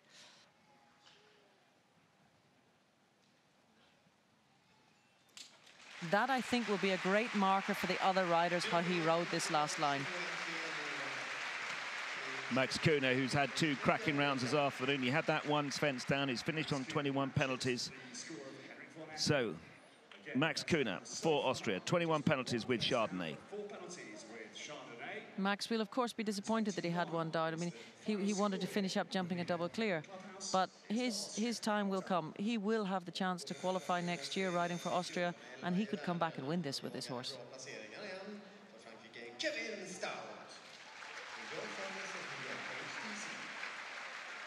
Wonderful athletic jumping, really nice to see this horse. And the whole crew. Yeah. An ambitious wife. West European League this season. Former European champion. Off he goes, Kevin Stout for France. For Joy van Zorgvliet starting again on... Kevin Stout for France. Riding for Joy van Zorgvliet. Moved himself up 5 places after the earlier round today. On 17 penalties at the moment. In 16th place. Jumping in reverse order, of course. Yeah. It is very clever course building. I have to say, this man is doing such a fantastic job here. He's setting up so many questions for the horses and riders, and these mistakes are coming very easily. That long 4 really has to be set up before the oxer, before it. You've got to come around the corner, those 6 strides, get those 6 strides with a little bit of room so that they can jump with a little bit of speed on the oxer to carry them on the 4 strides down to that white jump. We'll see what Kevin does in this line. He opts for the 6. They're all moving out to the right, looking to get the 6. Yeah. And that is the problem. It's 8 meters inside that double. And when you get the 6 strides, unless you can get it really early, that the last 2 strides are with a little momentum, it's a very big question for these horses to jump out. And that is something for Cornet d'Amour and for Emerald. They will have to have a very good plan, those 2 boys coming through that line.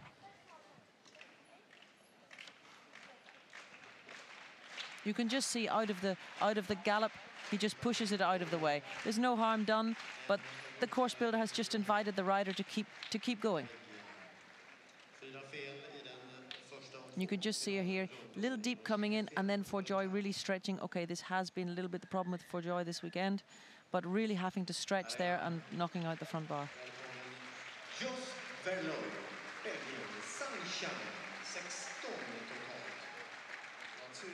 For Belgium. 5th a year ago in Las Vegas. Jos Voloy with Sunshine. Currently on 16 penalties. Jos Voloy, this is Sunshine. In 14th place. This combination, a 2nd World Cup final. Jos a little bit disappointed when he was walking the course here, but he's such a fighter, and he knows that he can come back here and finish with a good round and go back for a new day. Jos actually very superstitious. He has his lucky charm from Grandad with him all the time, so let's hope the lucky charm could help him to get a good round here.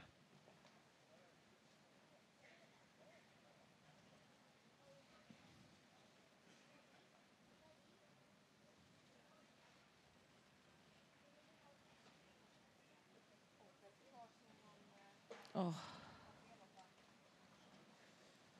Just see Sunshine really stretching for the back bar. Very powerful horse. Finds it not so difficult to stretch. So he's doing the 7. Ah.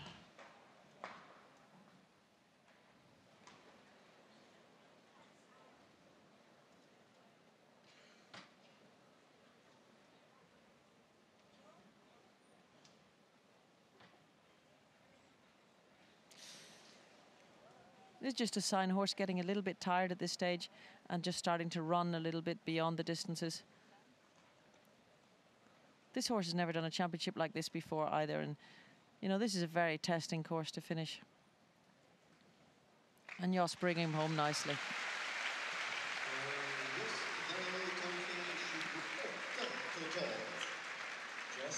All 3 parts of the combination down for Jos Voloy with Sunshine. That leaves them on a total of 28 penalties.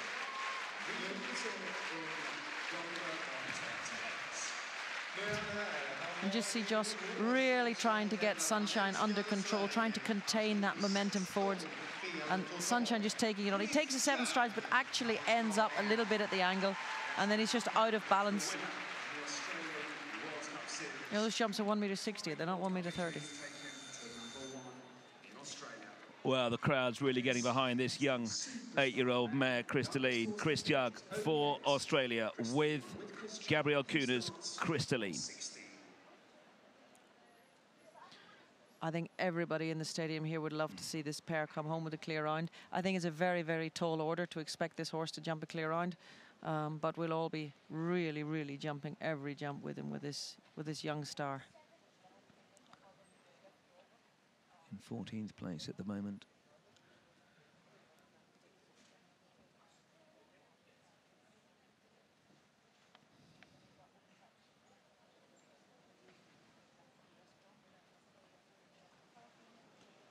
Fantastic riding and a fantastic horse. Really angling. You can see him really angling there. This is some mare, isn't it? This is some mare and this is some man.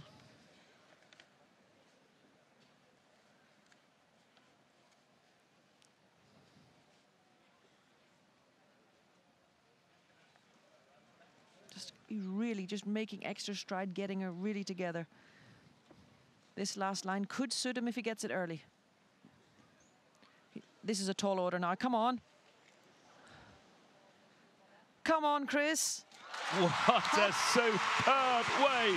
Look at that. The celebrations from Chris Chugg for Australia with this cracking mare, Crystalline, just 8 years old, and Chris Chugg showing his appreciation to this wonderful, wonderful young horse. Chris Chugg for Australia, our first clear here in the final of the competition for the Longines FEI World Cup final. Finishes on 16 penalties.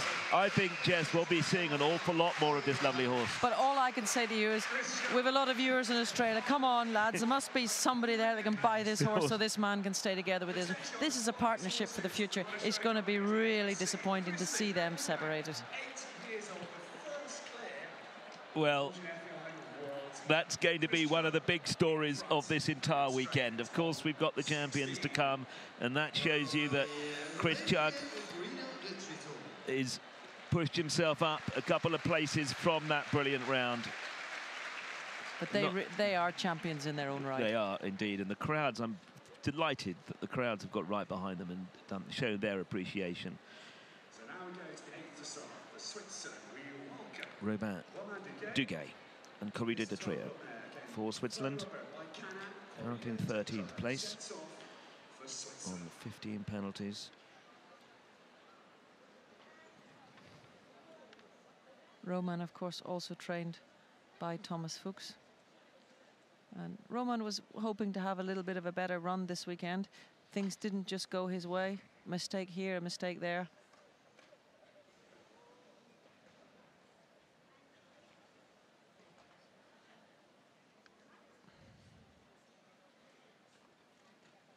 This is a difficult line for him with this mare. Managed it really well round the corner. Oh, just ran out of room coming out of the combination.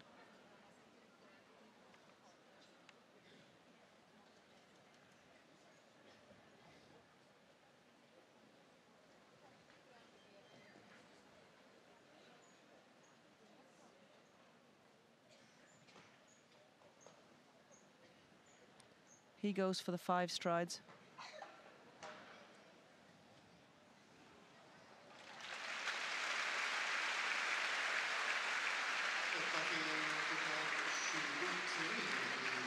Two fences down, 8 to add, 23 the final score. Into 16th position, Romain Duguay and Corrida de Trio for Switzerland.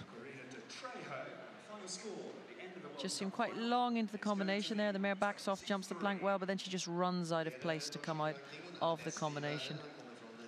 Oh, nervous Swiss. Chris Chugg in the background needs a little bit of private time to get over his... Is he hiding? He's hiding. He looks stunned standing in the corner there. The white armband to signify that in the arena here in Gothenburg, we now have the Longines FEI world #1 rider for France, Simon Delestre, and Classic Bois Margot. A disappointing first round this afternoon, dropped 5 places, now with a total of 13 penalties into this final round. It's of course difficult when you've been really up there in the running for one of the top places, and then you have a disappointing first round, 2 fences down in the first round, and he knows that he can't win it anymore. To be in the podium is also nearly impossible, so he's just got to keep fighting here and go in and try and jump another clear round, re-motivate himself, re-motivate his horse. And of course the other riders outside, the last 3 will probably have not started yet to do some jumps, or they're maybe just doing a few little jumps and stopping every now and then in front of the monitor just to watch these rounds, to get the feel of this course and to really cement their plans in their heads, what they're going to do. Really, most people doing the 6 strides there.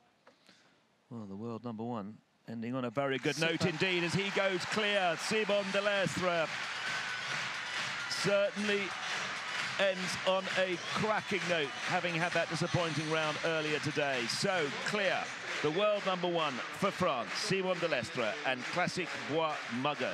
That's 2 clears. That's really the strength of the top riders. You know, he's had a great disappointment. He didn't come here to be down the ranks. He came here to be on the podium. And after the first round, it becomes very clear that he's not going to be on the podium. And to re-motivate yourself and come back and jump a cracking second round like that, it's not an easy thing to do, but it just shows why he is at this moment also number 1 in the world. And of course, bronze medalist from the European Championships just a few months ago in Aachen.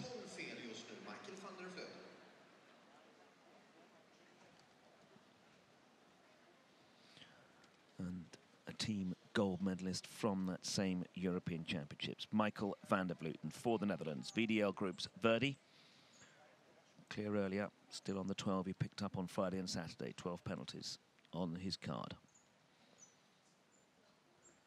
Michael and Verdi found the form they've been searching for quite some time now in the first round, jumping a super clear round. And Michael, of course, riding now really for the money in this 2-round competition here today. He wants to be sole or joint winner of this class, and that's not going to happen. Bit of a silly mistake there at the plank.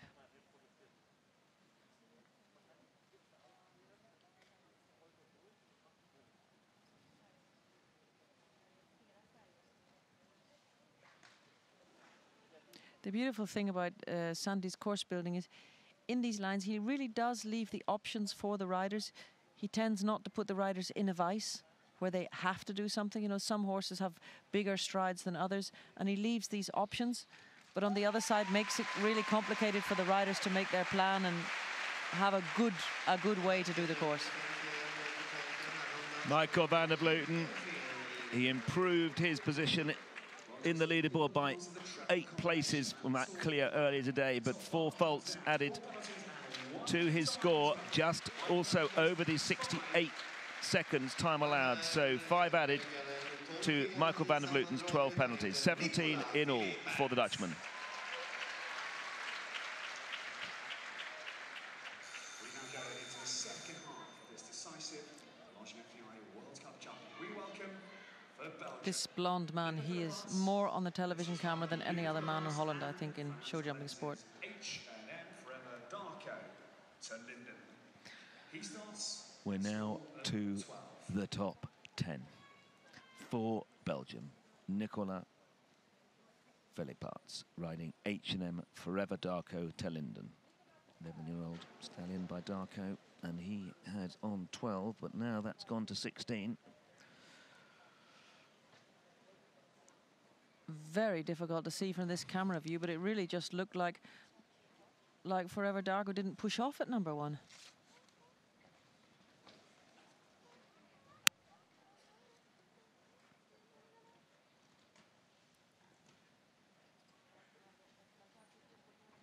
He's on 8 strides going into the combination.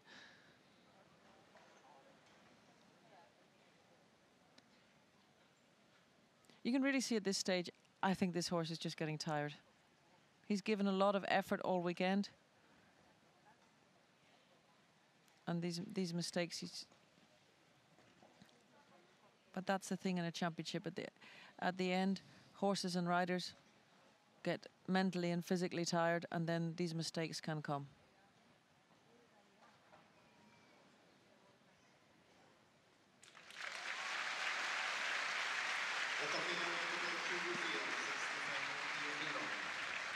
2 down, 8 added.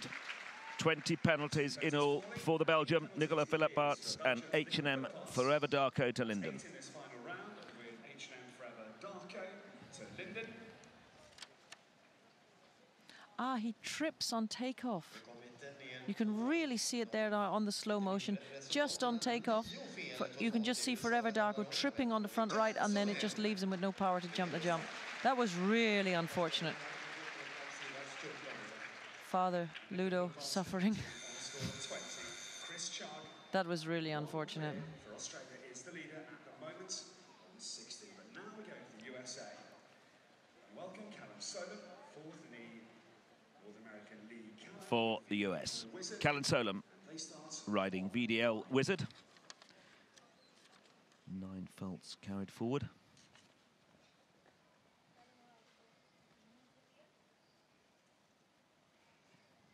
Callum had the first jump down in the last round. She doesn't really know why. One of these things had happened. But then went out and jumped a very good round with this horse. Oh, very deep now. This is going to be tough. Come on. Good horse. Just trying to set herself up there for the line. On the 7 strides. Good girl. Well ridden. This girl really has a lot of experience in the saddle, and you can see that this experience helps at a moment like this, because she can really aid her horse in these difficult situations. Just running down there, getting a little closer.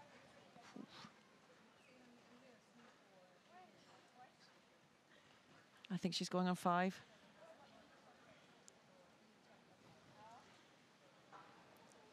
Come on, Callum. Good girl. What a great way to finish. Finishes on a clear. Callum Solom, VDL Wizard for the United States. She finishes on that 9 penalties.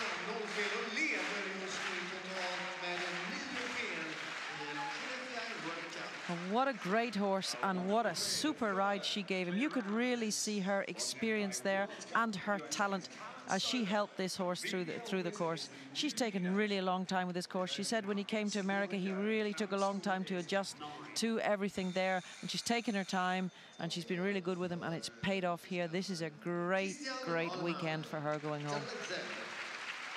Now for Germany, former world #1, former winner of this final with this great horse, Talibet said in 2011, and he's shown exactly how this competition can change over the days. After day 1 on Friday in 25th place, he's now in 8th place. Christian Aumann for Germany, Talibet said on 8 penalties. Jess, he's had this horse has just performed brilliantly yet again over the last few days. Outstanding, absolutely outstanding. But we expected this. They've been all winter in such unbelievable form, and Christian and Judy really put a lot of effort into this horse over the last few years. He was plagued a little bit with injury, and they took their time with him, and they went around a different road and brought him, nursed him back up to that very top level, and he's really giving it back. That touch, I don't think he'll touch another ball. This is really, Christian has to really watch this line now with him. Beautifully ridden. And you can see from the camera angle, you can really see how Talibet can just make his little strides. And he shuffles himself together and organizes his feet in front of the jumps. He's really quite a genius, this horse.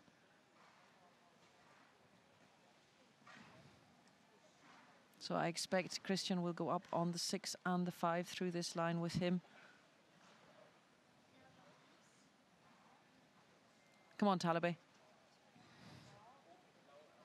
Come on, Talibet. Absolutely brilliant. Yet another superb round from this championship of horses. The winners from the 2011 Longines FEI World Cup final go clear once again here in Gothenburg. Christian Aumann, Talibet Z go clear. Finish on the 11 penalties. Sorry, on the 8 penalties picked up earlier on in the week. And that's a fantastic double clear round for Christian and Talabé. And I have to say, with a small tear in our eyes, we have to look back and think, what would have been if he'd ridden Talabé day one? He won on Saturday, he jumped double clear here today. It's fantastic. Yes, his faults coming in on Friday on Colorette. But great performances since then. And this is another man. Oh, we've just gone back out to the collecting ring. Here he is for Ireland. Dennis Lynch with All-Star on 8, but clear throughout the week. Yeah, he's jumped 4 clear rounds here. It's been an outstanding performance from this combination.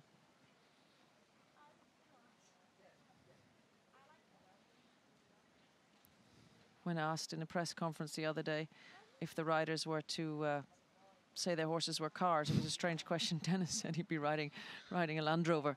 And yeah, a Land Rover's not as fast as a Ferrari, and it's really only the speed that's been between him and success. Very far off the Oxer coming in. Oh, and he backed up to jump that. Super.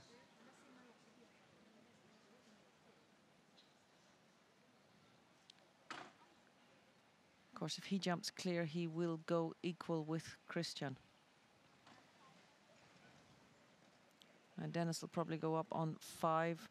We will see if he goes on 5 and 4, if he takes the 5. Just setting himself up on the angle so that he can hold a little in the 5. He doesn't want to get in too flat. And he goes for the 4. Come on. Oh. That was absolutely outstanding. I mean, we do have to say this horse jumped clear every single round. And the only horse to do so here in Gothenburg in this competition. Dennis Lynch goes clear, stays on the 8 penalties, but one cannot say enough about the consistency of this All-Star. This 13-year-old stallion hasn't touched a pole or hasn't knocked a fence down this weekend. Absolutely brilliant performance. And Dennis was faster than Christian, so unless they're coming into a situation for a winning tie, they will be placed on their times in this round. So Dennis is actually ahead of Christian at this point. For this particular individual competition. Yeah. And that caption confirms that on the screens. Just a quick, very quick comment. Well, I'll just introduce Marco. Now on 6 penalties, Marco Kucha and the 10-year-old by Blue Chacarina. I just want to mention Dennis to you because you've been talking about his problems with his back. He jumped the last and put his hand in his back. You could see he was obviously uncomfortable. Yeah, but he's probably been uncomfortable all weekend. Yeah. But the adrenaline, you know, as he jumped that last jump, it's over, and then you start to feel your problems. And this mare jumping very good, very light mistake. A very silly mistake, actually, to begin with. Oh, well, that was certainly real mistake. This is what happens in the final round. Santi has set a proper second round here today, and this horse has never jumped a championship before, and she's been really jumping a blinder all weekend, and you can just see at this point there are these small mistakes coming. It's a matter of concentration. It's not because she can't do it, but it's concentration. Oh, Marco, a little deep there. Oh, the mare really stretching, really showing this scope.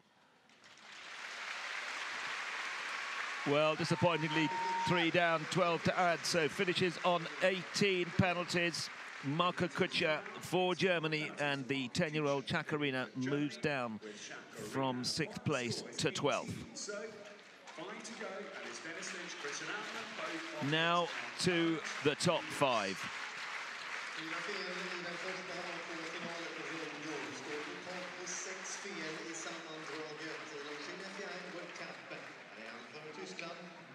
It certainly played its part, that combination, Jess. Absolutely. Every part of it's come down on various occasions. But it's a very, very difficult. It's just plain red poles. There's nothing to make the horses back off. It's a very difficult bending turn and a difficult distance to come in. There's so many decisions and so many things for the riders and horses to do, and this being the final round, it's really difficult for them to be feeling like coping with this exercise.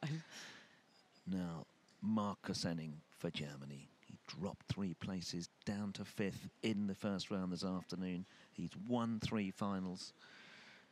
He'd love a 4th. Marcus Enning for Germany. Coronado on 6 penalties. Just see him already jumping number 1 at the angle, taking the 6 strides, taking 1 stride less than the others up to number 2. He's very conscious of his time in this round.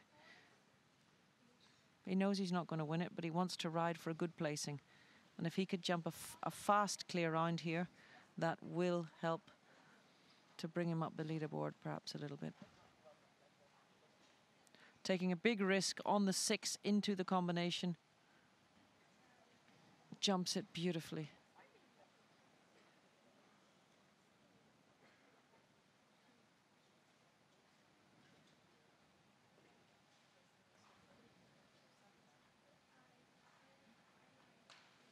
Marcus really uses the scope of this horse. Angling for the 5, but going out for the 6. 68 seconds, the time allowed.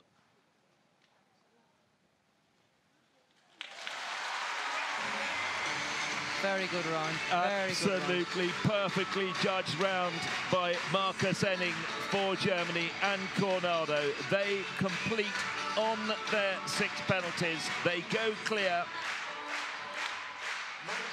in a very well judged round indeed.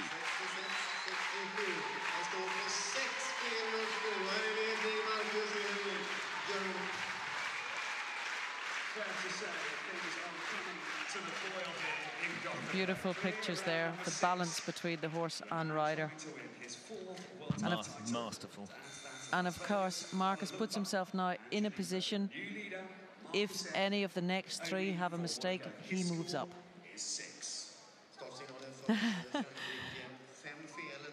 He said it was very nice. 4 to go.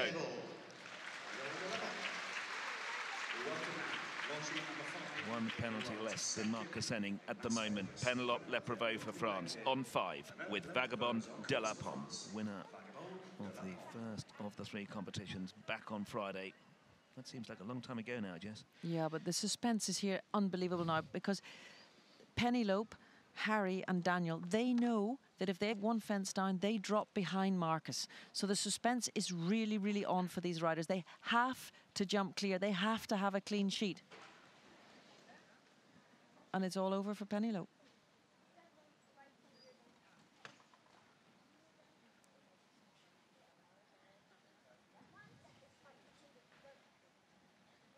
Normally a horse that you would expect to get up there easily on the 4 just didn't stretch for the back bar of that oxer.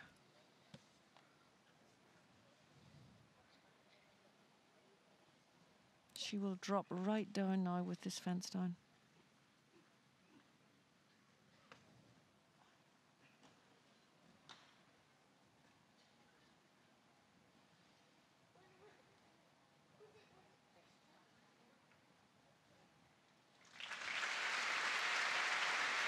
Well, after such a great start on Friday, it's been a bit of a disappointing weekend, or in fact, a hell of a disappointing weekend for the leading lady rider in the global rankings, Penelope Leprevaux, Vagabond de la Pomme. They end on 9 penalties, having added that 4 just in this round. It just shows you how close this is. She started off in the lead after the first day, made a small mistake on her ride to the last jump, and now today you can see this really well. She drives him forwards, but he just stretches. He doesn't go up, he just stretches, and really the French hopes absolutely crashed this weekend. So Marcus Enning gets closer to the podium, and Steve Gerda knows, but I'm sure it won't make him feel any better. He can have a fence down and stay on the podium, but I don't think he wants to just stay on the podium. He wants to be on the higher step, that's for sure. Harry Smelders. And there is Marcus Enning. With Rob Aarons, Dutch chef to keep. Harry Smelders for the Netherlands, riding Emerald. Moved up a place after that brilliant clear earlier this afternoon into 2nd equal spot. I can hardly bear the suspense at this stage. It's so close now. And these guys have such a tall order ahead of them. They cannot touch a pole. They've got to jump clean if they want to keep any chance of being up the order. This is difficult. Come on. Emerald jumping fantastic.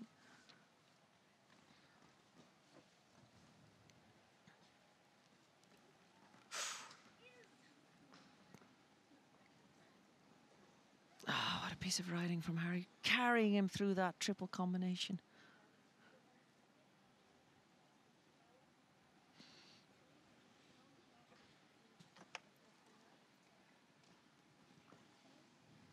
So he's got to really get this last line light. He's got to be there for Emerald coming out of that combination.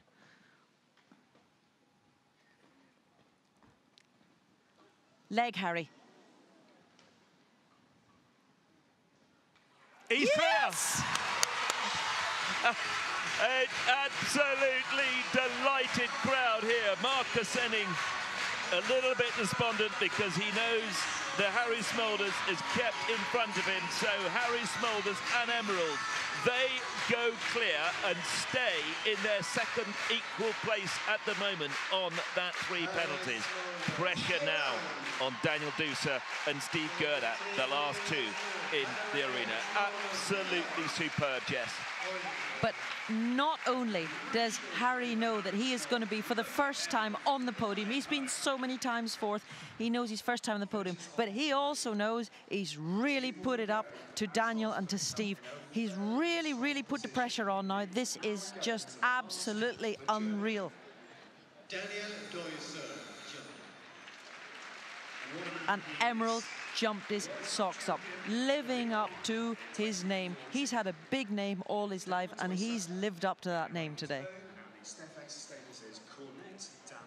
Down to the last 2 in the 2016 Longines FEI World Cup jumping final. Winners from 2014. Daniel Dusa for Germany, Cornet de Moor. 3 penalties coming in here, level with Harry Smulders. Correct myself from earlier. Cornet de Moor owned by Stefan Conter of the Stefex stables, and he has kept this horse for Daniel. Daniel, of course, is #1 stable jockey. And what for a #1 stable jockey.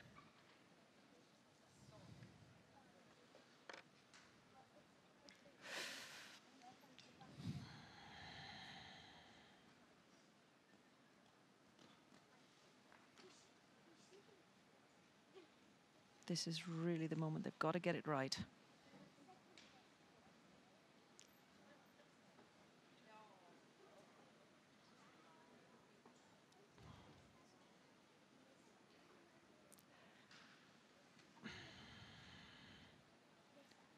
Come on.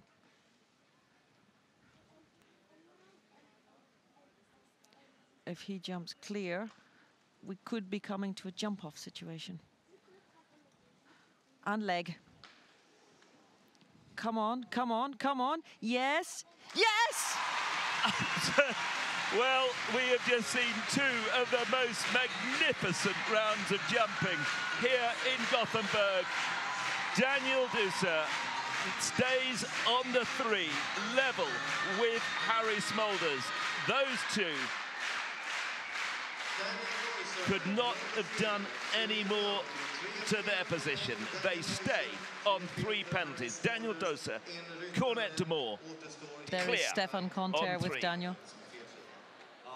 Just beautiful jumping. The first time I saw this horse, he was 7 years old, and he jumped every jump perfect, and he's doing it now at the top level of the sport. And what combinations. Harry and Emerald and Daniel and Cornet de Moor. These are really top-class combinations. And that shows you where we are at the moment, because the man on the screens, the defending champion, Steve Gerdat for Switzerland, a Corbinian, he has to go clear to win. Should he not, should he have one down, we have a jump-off between the Dutchman and the German. And if he does go clear, Harry will be second and Daniel will be third because of their times. But what a pressure is on this man's shoulders now. It's not the first time he's had this pressure, but these two guys, they jumped clear, and he knows absolutely no room for error. They jumped a blinder in the first round. Thomas Fuchs said between the rounds, we just have to keep cool now. Just 10 years old, Corbinian. And everybody's saying Steve riding a blinder this weekend. This is what it's all about, this combination. Clear through it.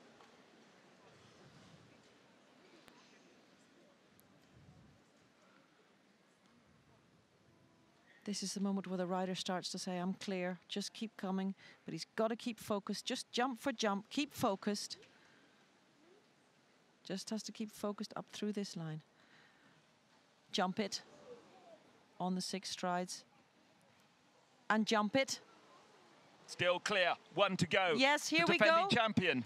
Yes! He's done it! Steve Gerdert retains his title from Las Vegas.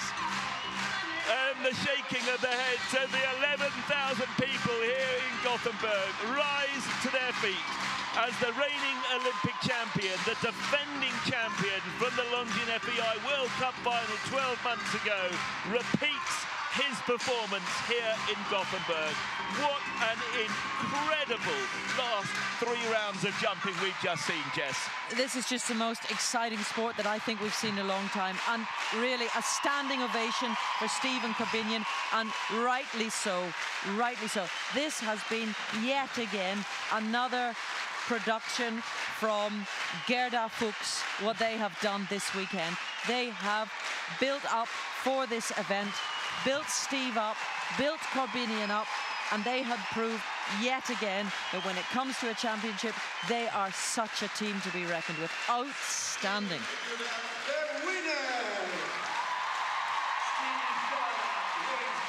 Back-to-back Longines FEI World Cup finals. Steve Gerdert. What an incredible weekend for this 10-year-old gelding by Kornet Oblensky, Corbinian.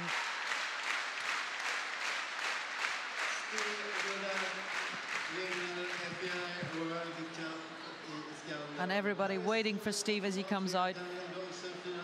There's Renate Fuchs. The whole team is there to support him. And of course, this is a very, very special moment here, because nobody really expected Steve and Corbinian to come out as the winners. For sure it's a top jockey, for sure it's a top horse, but if they were really ready to come and jump these 3 days and come the winners, and of course all the other riders running out now to Steve to congratulate him, because everybody realizes that what he and Corbinian have done this weekend is very special. And his face says it all. Steve is a very quiet guy. He keeps himself to himself, and you can just see all that effort is just coming out now, and it's wonderful to see. Andy Kistler, unbelievably successful as Swiss chef de keep. He's been having a great run, and the vet, they are so, so, so happy.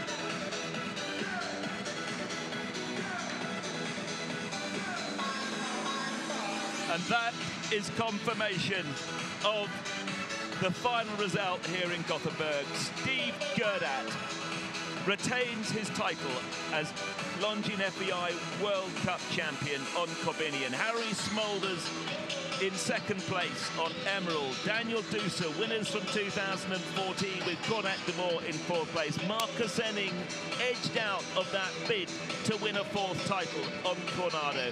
Dennis Lynch, there needs to be a prize for that man, because he's not knocked the fence down since Thursday. Absolutely clean sweep over all 5 rounds of jumping with All-Star. Christian Alman, what an incredible performance from him with Talibet Z.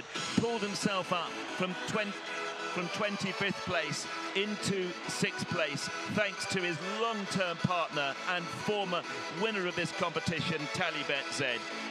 The world number 1, Simon de Lestre, he had a disappointing couple of rounds, ended up in 9th place, and that's down to the last 20. Young Jos Verlooy Peter Lutz, and great to see Poland in there, in the top 20 with Jarosz Kozinski. And 2 fairy tale results in the top 10. Callum Solom with her VDL Wizard in 7th place. She wasn't expecting that when she came over on this expedition. And Chris Chugg with the outstanding Crystalline, the 8-year-old mare who went in there and jumped her socks off all weekend. What an amazing competition.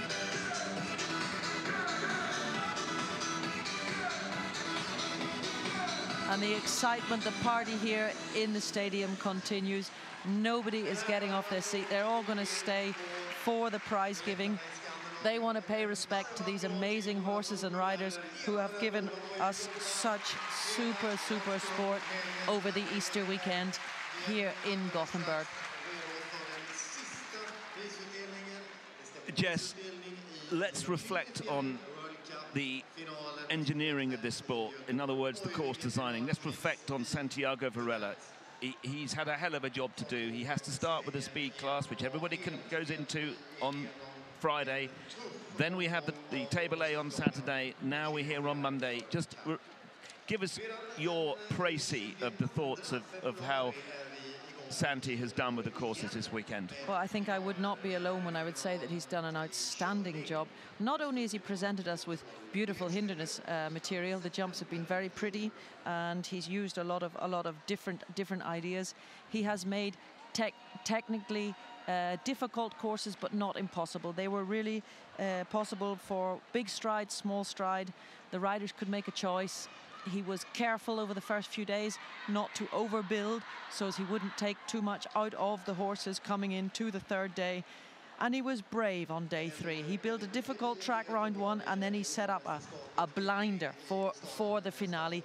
He really felt that these horses and riders were jumping, that they were fresh, that they were in great form. And he said, I really need to put in a final track so that we get a true champion out of this competition. And he really did do this. And you can see that he's done a very good job. Steve was in 4th place twice and winning here today. And when you look, Harry was 11th and 3rd and double clear today, and Daniel Doyce was 3rd and 12th and double clear today. So the results actually showing through the weekend that consistency had paid off, and it was consistency which won the competition for Steve Guedard this weekend. We've got Daniel Doucet, Cornette de Moor. A replay of their amazing round. Yeah, really fantastic camera work this weekend. It's really been, we've been able to see exactly when things went wrong, exactly what was the reason, and super pictures of these great partnerships. And real credit to Steve Guedard's mental attitude this weekend. He really stayed cool, and he certainly didn't gallop through the last jump today. He balanced for it, and it was absolutely fantastic. And lovely to see the emotion on a rider when they know they've achieved something out of the ordinary, something very, very special that you dream of. This is what Steve has achieved today. That's what everybody, when they go out in the morning to work their horses, they're having these dreams.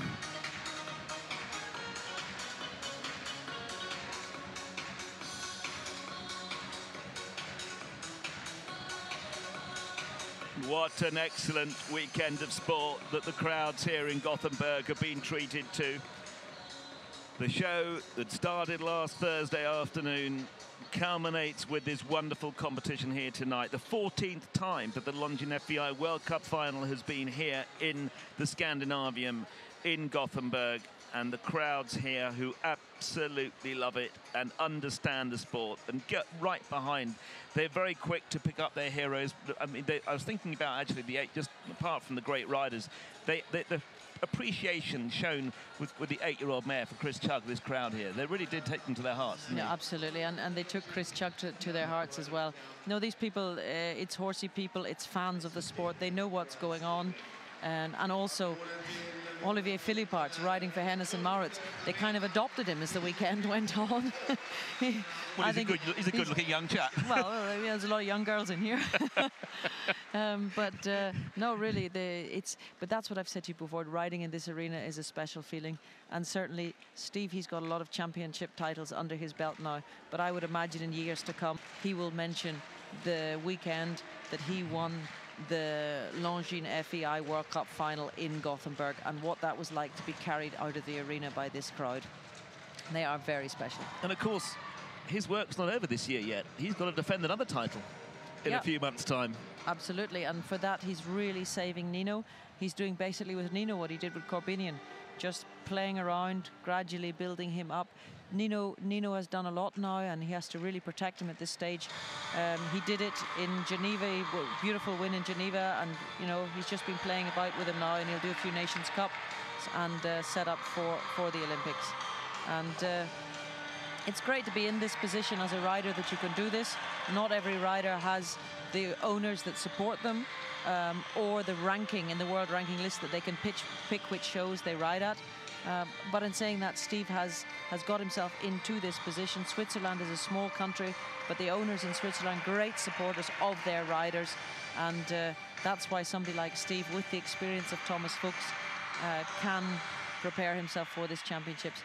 And we have to say he's got the nerves to do it as well. Ladies and gentlemen, we are fast approaching. Well, the prize giving for the 2016 final here at the Longines FEI World Cup just about to commence. And I think we should mention Harry Smulders. This is the first time that Harry Smulders has been on the podium. He's been working this for a long time. He's been many times number 4. And Emerald has proved himself this weekend that he is really a candidate for that amazing Dutch team. And it's good for them to have a fresh combination to come in there, because they have been the dominating team at the championships now, and to have Harry and Emerald coming into that team is really a bonus for them. That's the cup that they dream about. There were wonderful stories from Las Vegas 12 months ago when Steve Gerdat won the title there. You know, Jess, in Las Vegas, 15 members of Steve's family flew over to Las Vegas from Europe just to go to watch him there, and he won the title there. I've no idea how many of them are here tonight in Gothenburg, but there's this afternoon, I should say, but there's bound to be a few. But it's so important to have your people that you are comfortable with, the people that you don't have to put a face on for, that you can just be yourself. Because when you come to a championship like this, you need to be egoistic with your time. You need to be really in your tunnel, concentrating on yourself and your horse. But you do also need to relax, and that's why you need those people around you who you can just let go and be yourself. And if you talk, you talk, and if you don't talk, nobody minds. We're looking at the top 8. We've seen Penelope Leprevaux with Vagabond de la Pomme, winners from the first night. We've seen a wonderful Callum Solon with a great BDL Wizard. We're just looking now at Christian Alman and the amazing Talibet Z. In 5th place, Dennis Lynch with All-Star, the only horse to have consistently jumped clear. Just not quick enough, but he's jumped clear all through the World Cup weekend. Yeah, it's a super result for Dennis, and a real boost for him, having just missed the individual qualification for the Olympics. But he's really marked his card now for the coming months.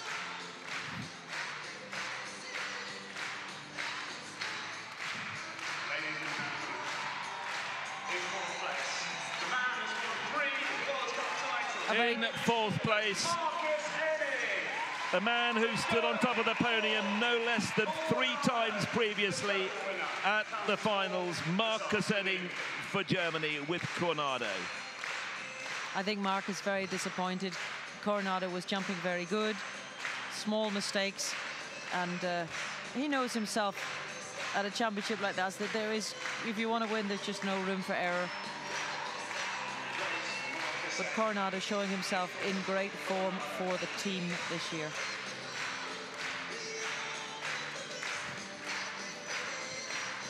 The atmosphere here in Scandinavia is absolutely amazing. Everybody is standing. I think the roof is going to come off in a minute when this final three come in now.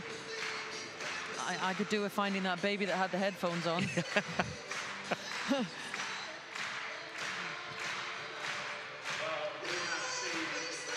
Everybody just standing and clapping and waiting for them.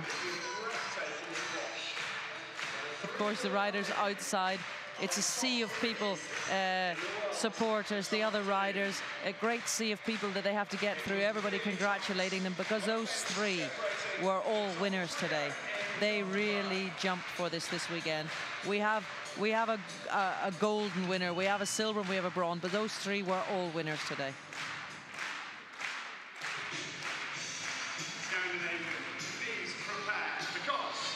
And the top three.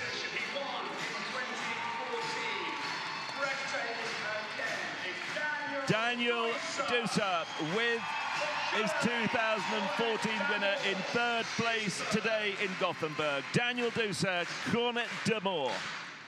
We have a tie on exactly the same score, but quicker in the last round. It's a brilliant result. Second, Harry Smulders, the Netherlands. And Harry Smulders matched the penalty score with Daniel Dusa, but he was a little quicker on that final round. So second place on the podium, Harry Smulders for the Netherlands and Emerald NOP.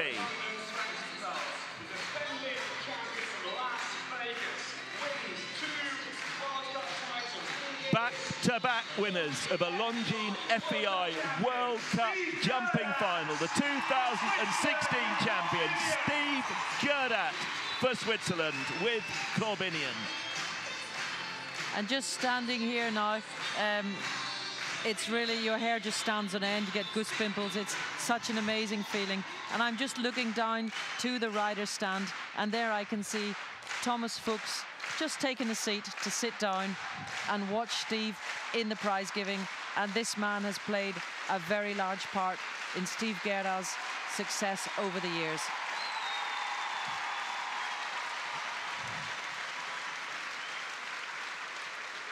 Steve Gerdat ended on 0 penalties. Right, can we please ask our top three riders if you guys could please dismount your horses.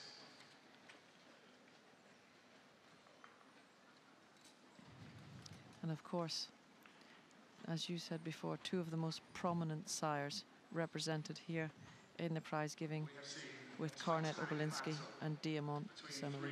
Surely battle for gold in Rio, the Olympics in Brazil as well. We please welcome up onto the podium. What a moment now for Steve. The champion of Lyon in 2014. Another fantastic result. Daniel Dusa on the podium in third position for Germany with Cornet d'Amour. Daniel and his Cornet d'Amour yet again.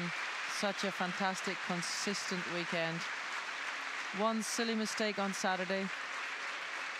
Daniel would not say that it was Cornet's fault. He took it completely on his cap. Well, what great rounds they jumped here today. That splits the men in third and second place because they're tied on the same score 3.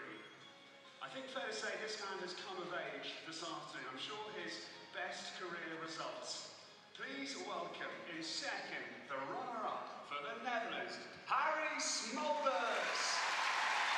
Harry Smulders steps up onto the podium in a championship for the first time in his career. And how does this man deserve it? He has been getting better and better and better over the last years. He has produced this horse from young years on. Axel Verlooy and his family, they've kept this horse for Harry. They've waited, they've produced him, and he's really come up to the level now this year. What a great moment for these two. We've been privileged to watch once again. He defends the world title he won in Las Vegas. He's done everything in the sport in addition to the London Olympic title in 2012. He had to be at his dazzling best to beat the two men that are second and third. Please give a huge reception, the new Longines FEI World Cup champion in Gothenburg, Steve Gerlach, for Switzerland, the winner. Yet again, Longines FEI World Cup champion Steve Gerda, but this year with Corbinian.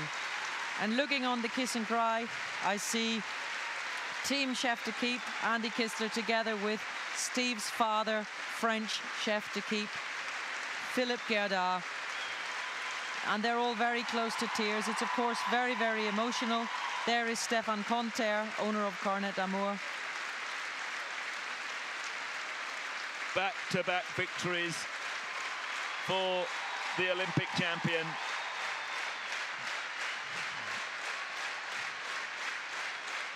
What a moment. And how these three riders and three horses deserve this standing ovation that they're getting.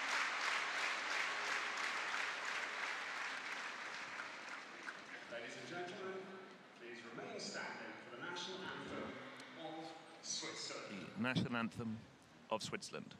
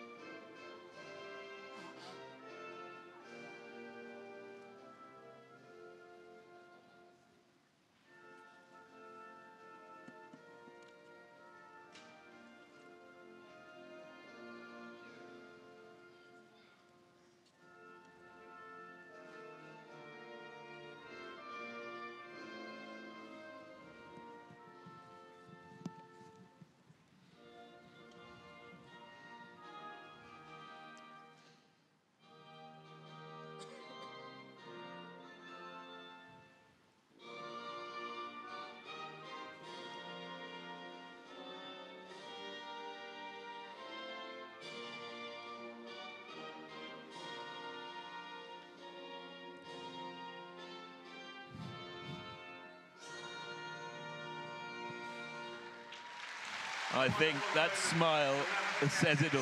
Yeah, and Steve, everybody who knows Steve know that he's quite an introverted man, and you really see in moments like that he's just working towards his goal, and he's a happy man when he achieves his goal, and that we could see today. He's put months of work into this. He achieved his goal, and I think the outburst of emotion that he showed when he went through the finish shows just his passion for what he does with his horses.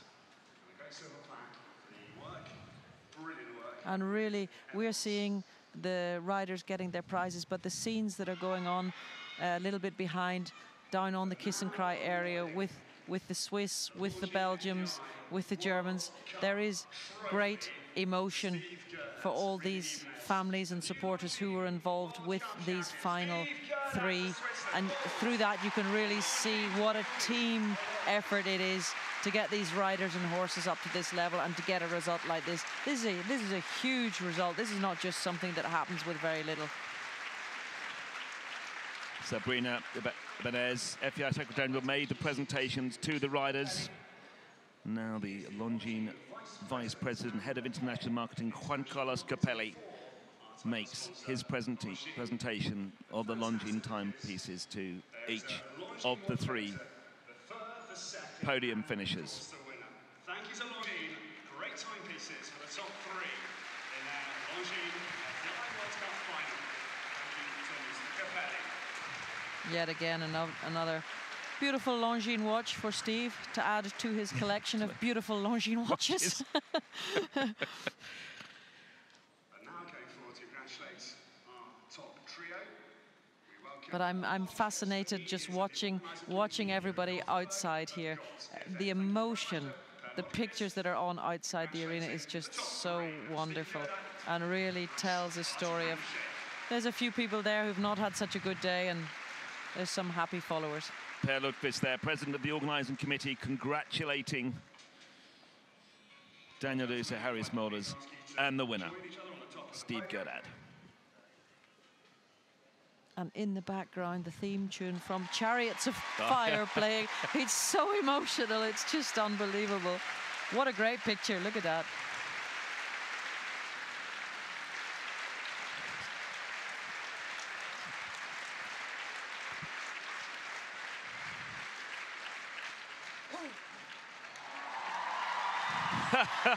Wonderful scenes. Gothenburg, Sweden hosted the 38th edition of the Longines FEI World Cup jumping finals. Once again, the Scandinavian, Sweden's premier indoor sporting venue and arguably the home of the FEI World Cup, holds the finals for the 14th time, having held inaugural running in 1979. Over the past year, over 800 riders across every continent have competed via 15 regional leagues for a place here in Gothenburg.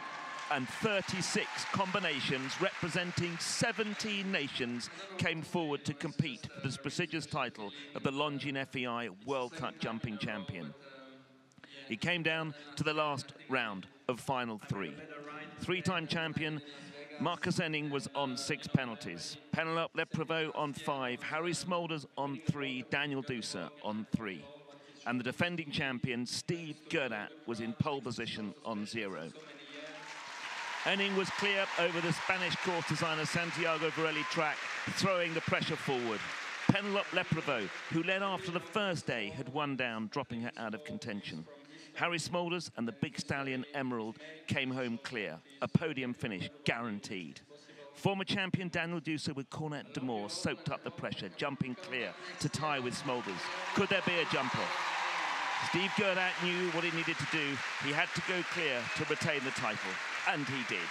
Gerdat and Corbinian jumped an amazing round, clear and inside the time to take the title for the second time. That wraps up an amazing weekend at Top Sport here in Gothenburg. Steve Gerdat is the 2016 Longines FEI World Cup jumping champion. It's time for, I'm sure, an incredible lap of honour. Our thanks to the presenting party, Sabrina Ibanez, the FEI Secretary General, thank you very much. To Mr. Capelli, the Vice President of Longines and Head of International Marketing, and our thanks to Per Lodqvist of the Organising Committee here in Gothenburg. Thank you very, very much.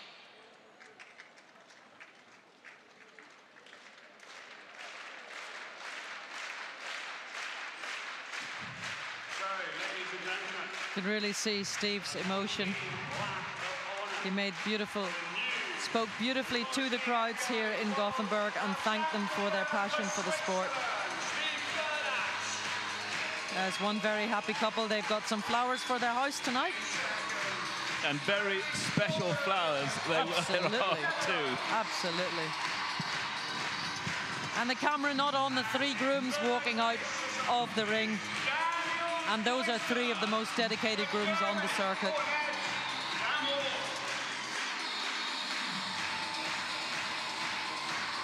Steve Gerdat,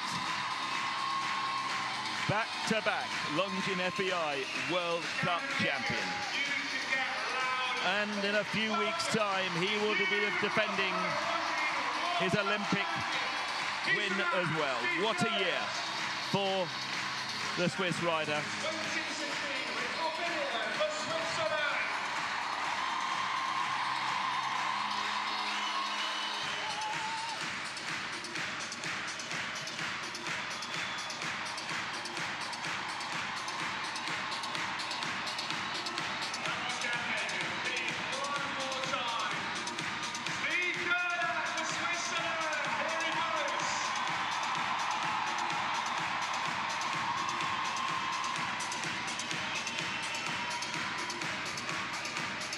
Massive scenes here in the Scandinavium. All the crowd have they've stayed.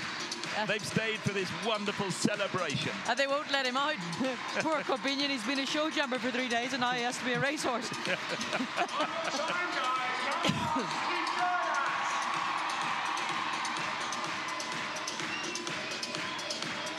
Every single one of these people in the stadium, they go home tonight with a little bit of that feeling that Steve Gerdat has. They're all on a high going home from this great sporting event. You can feel the energy in here. It's just incredible. But that's what makes Gothenburg so special. And there he goes. Next job, Rio. Absolutely. But I think there'll be some others that are going to make it difficult for him. That is the end of a memorable, a truly unique wonderful sporting afternoon. Gothenburg, Sweden hosted the 38th edition of the Longines FEI World Cup jumping finals. Once again, the Scandinavian, Sweden's premier indoor sporting venue, and arguably the home of the FEI World Cup, holds the finals for the 14th time, having held the inaugural running in 1979. Over the past year, over 800 riders across every continent have competed via 15 regional leagues for a place here in Gothenburg, and 36 combinations representing 17 nations came forward to compete for the prestigious title of the Longines FEI World Cup jumping champion. It came down to the last round of final three. Three-time champion Marcus Enning was on 6 penalties, Penelope Leprevoux on 5, Harry Smulders on 3, and Daniel Dusa on 3. And the defending champion, Steve Gerdat, was in pole position on 0.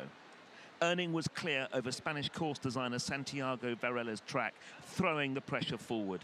Penelope Leprevoux, who led after the first day, had one down, dropping her out of contention.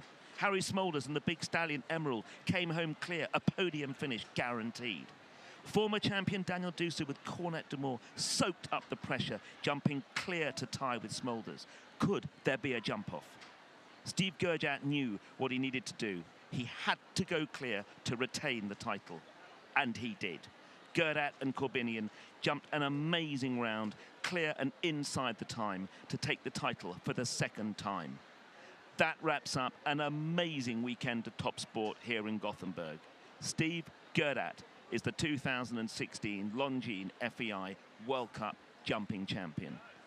Well, the coverage on FEI TV has been an absolute pleasure, and not least of all because, Jess, you've joined us this weekend. You've been doing several of the qualifying rounds, of course. Thank you very much indeed for your expertise. It's Phil, absolutely amazing. It's been a pleasure to be part of this amazing event, this amazing sport this weekend. It's been really, really, really a special moment, and we're going to have a lot of memories for the time to come. Well, we'll leave our viewers with images of Steve and Daniel's rounds. So from us in Gothenburg, it's time to go to the airport now, to get out of here and wait for the next group of competitions to come on FEI TV. So thank you very much indeed for joining us. So from me, Phil Gazala, it's a huge thank you and good night from Gothenburg. And also from me, Jessica Curtin. Thank you all for watching, and I hope you enjoyed it as much as we did. Bye-bye. Thank you. Bye.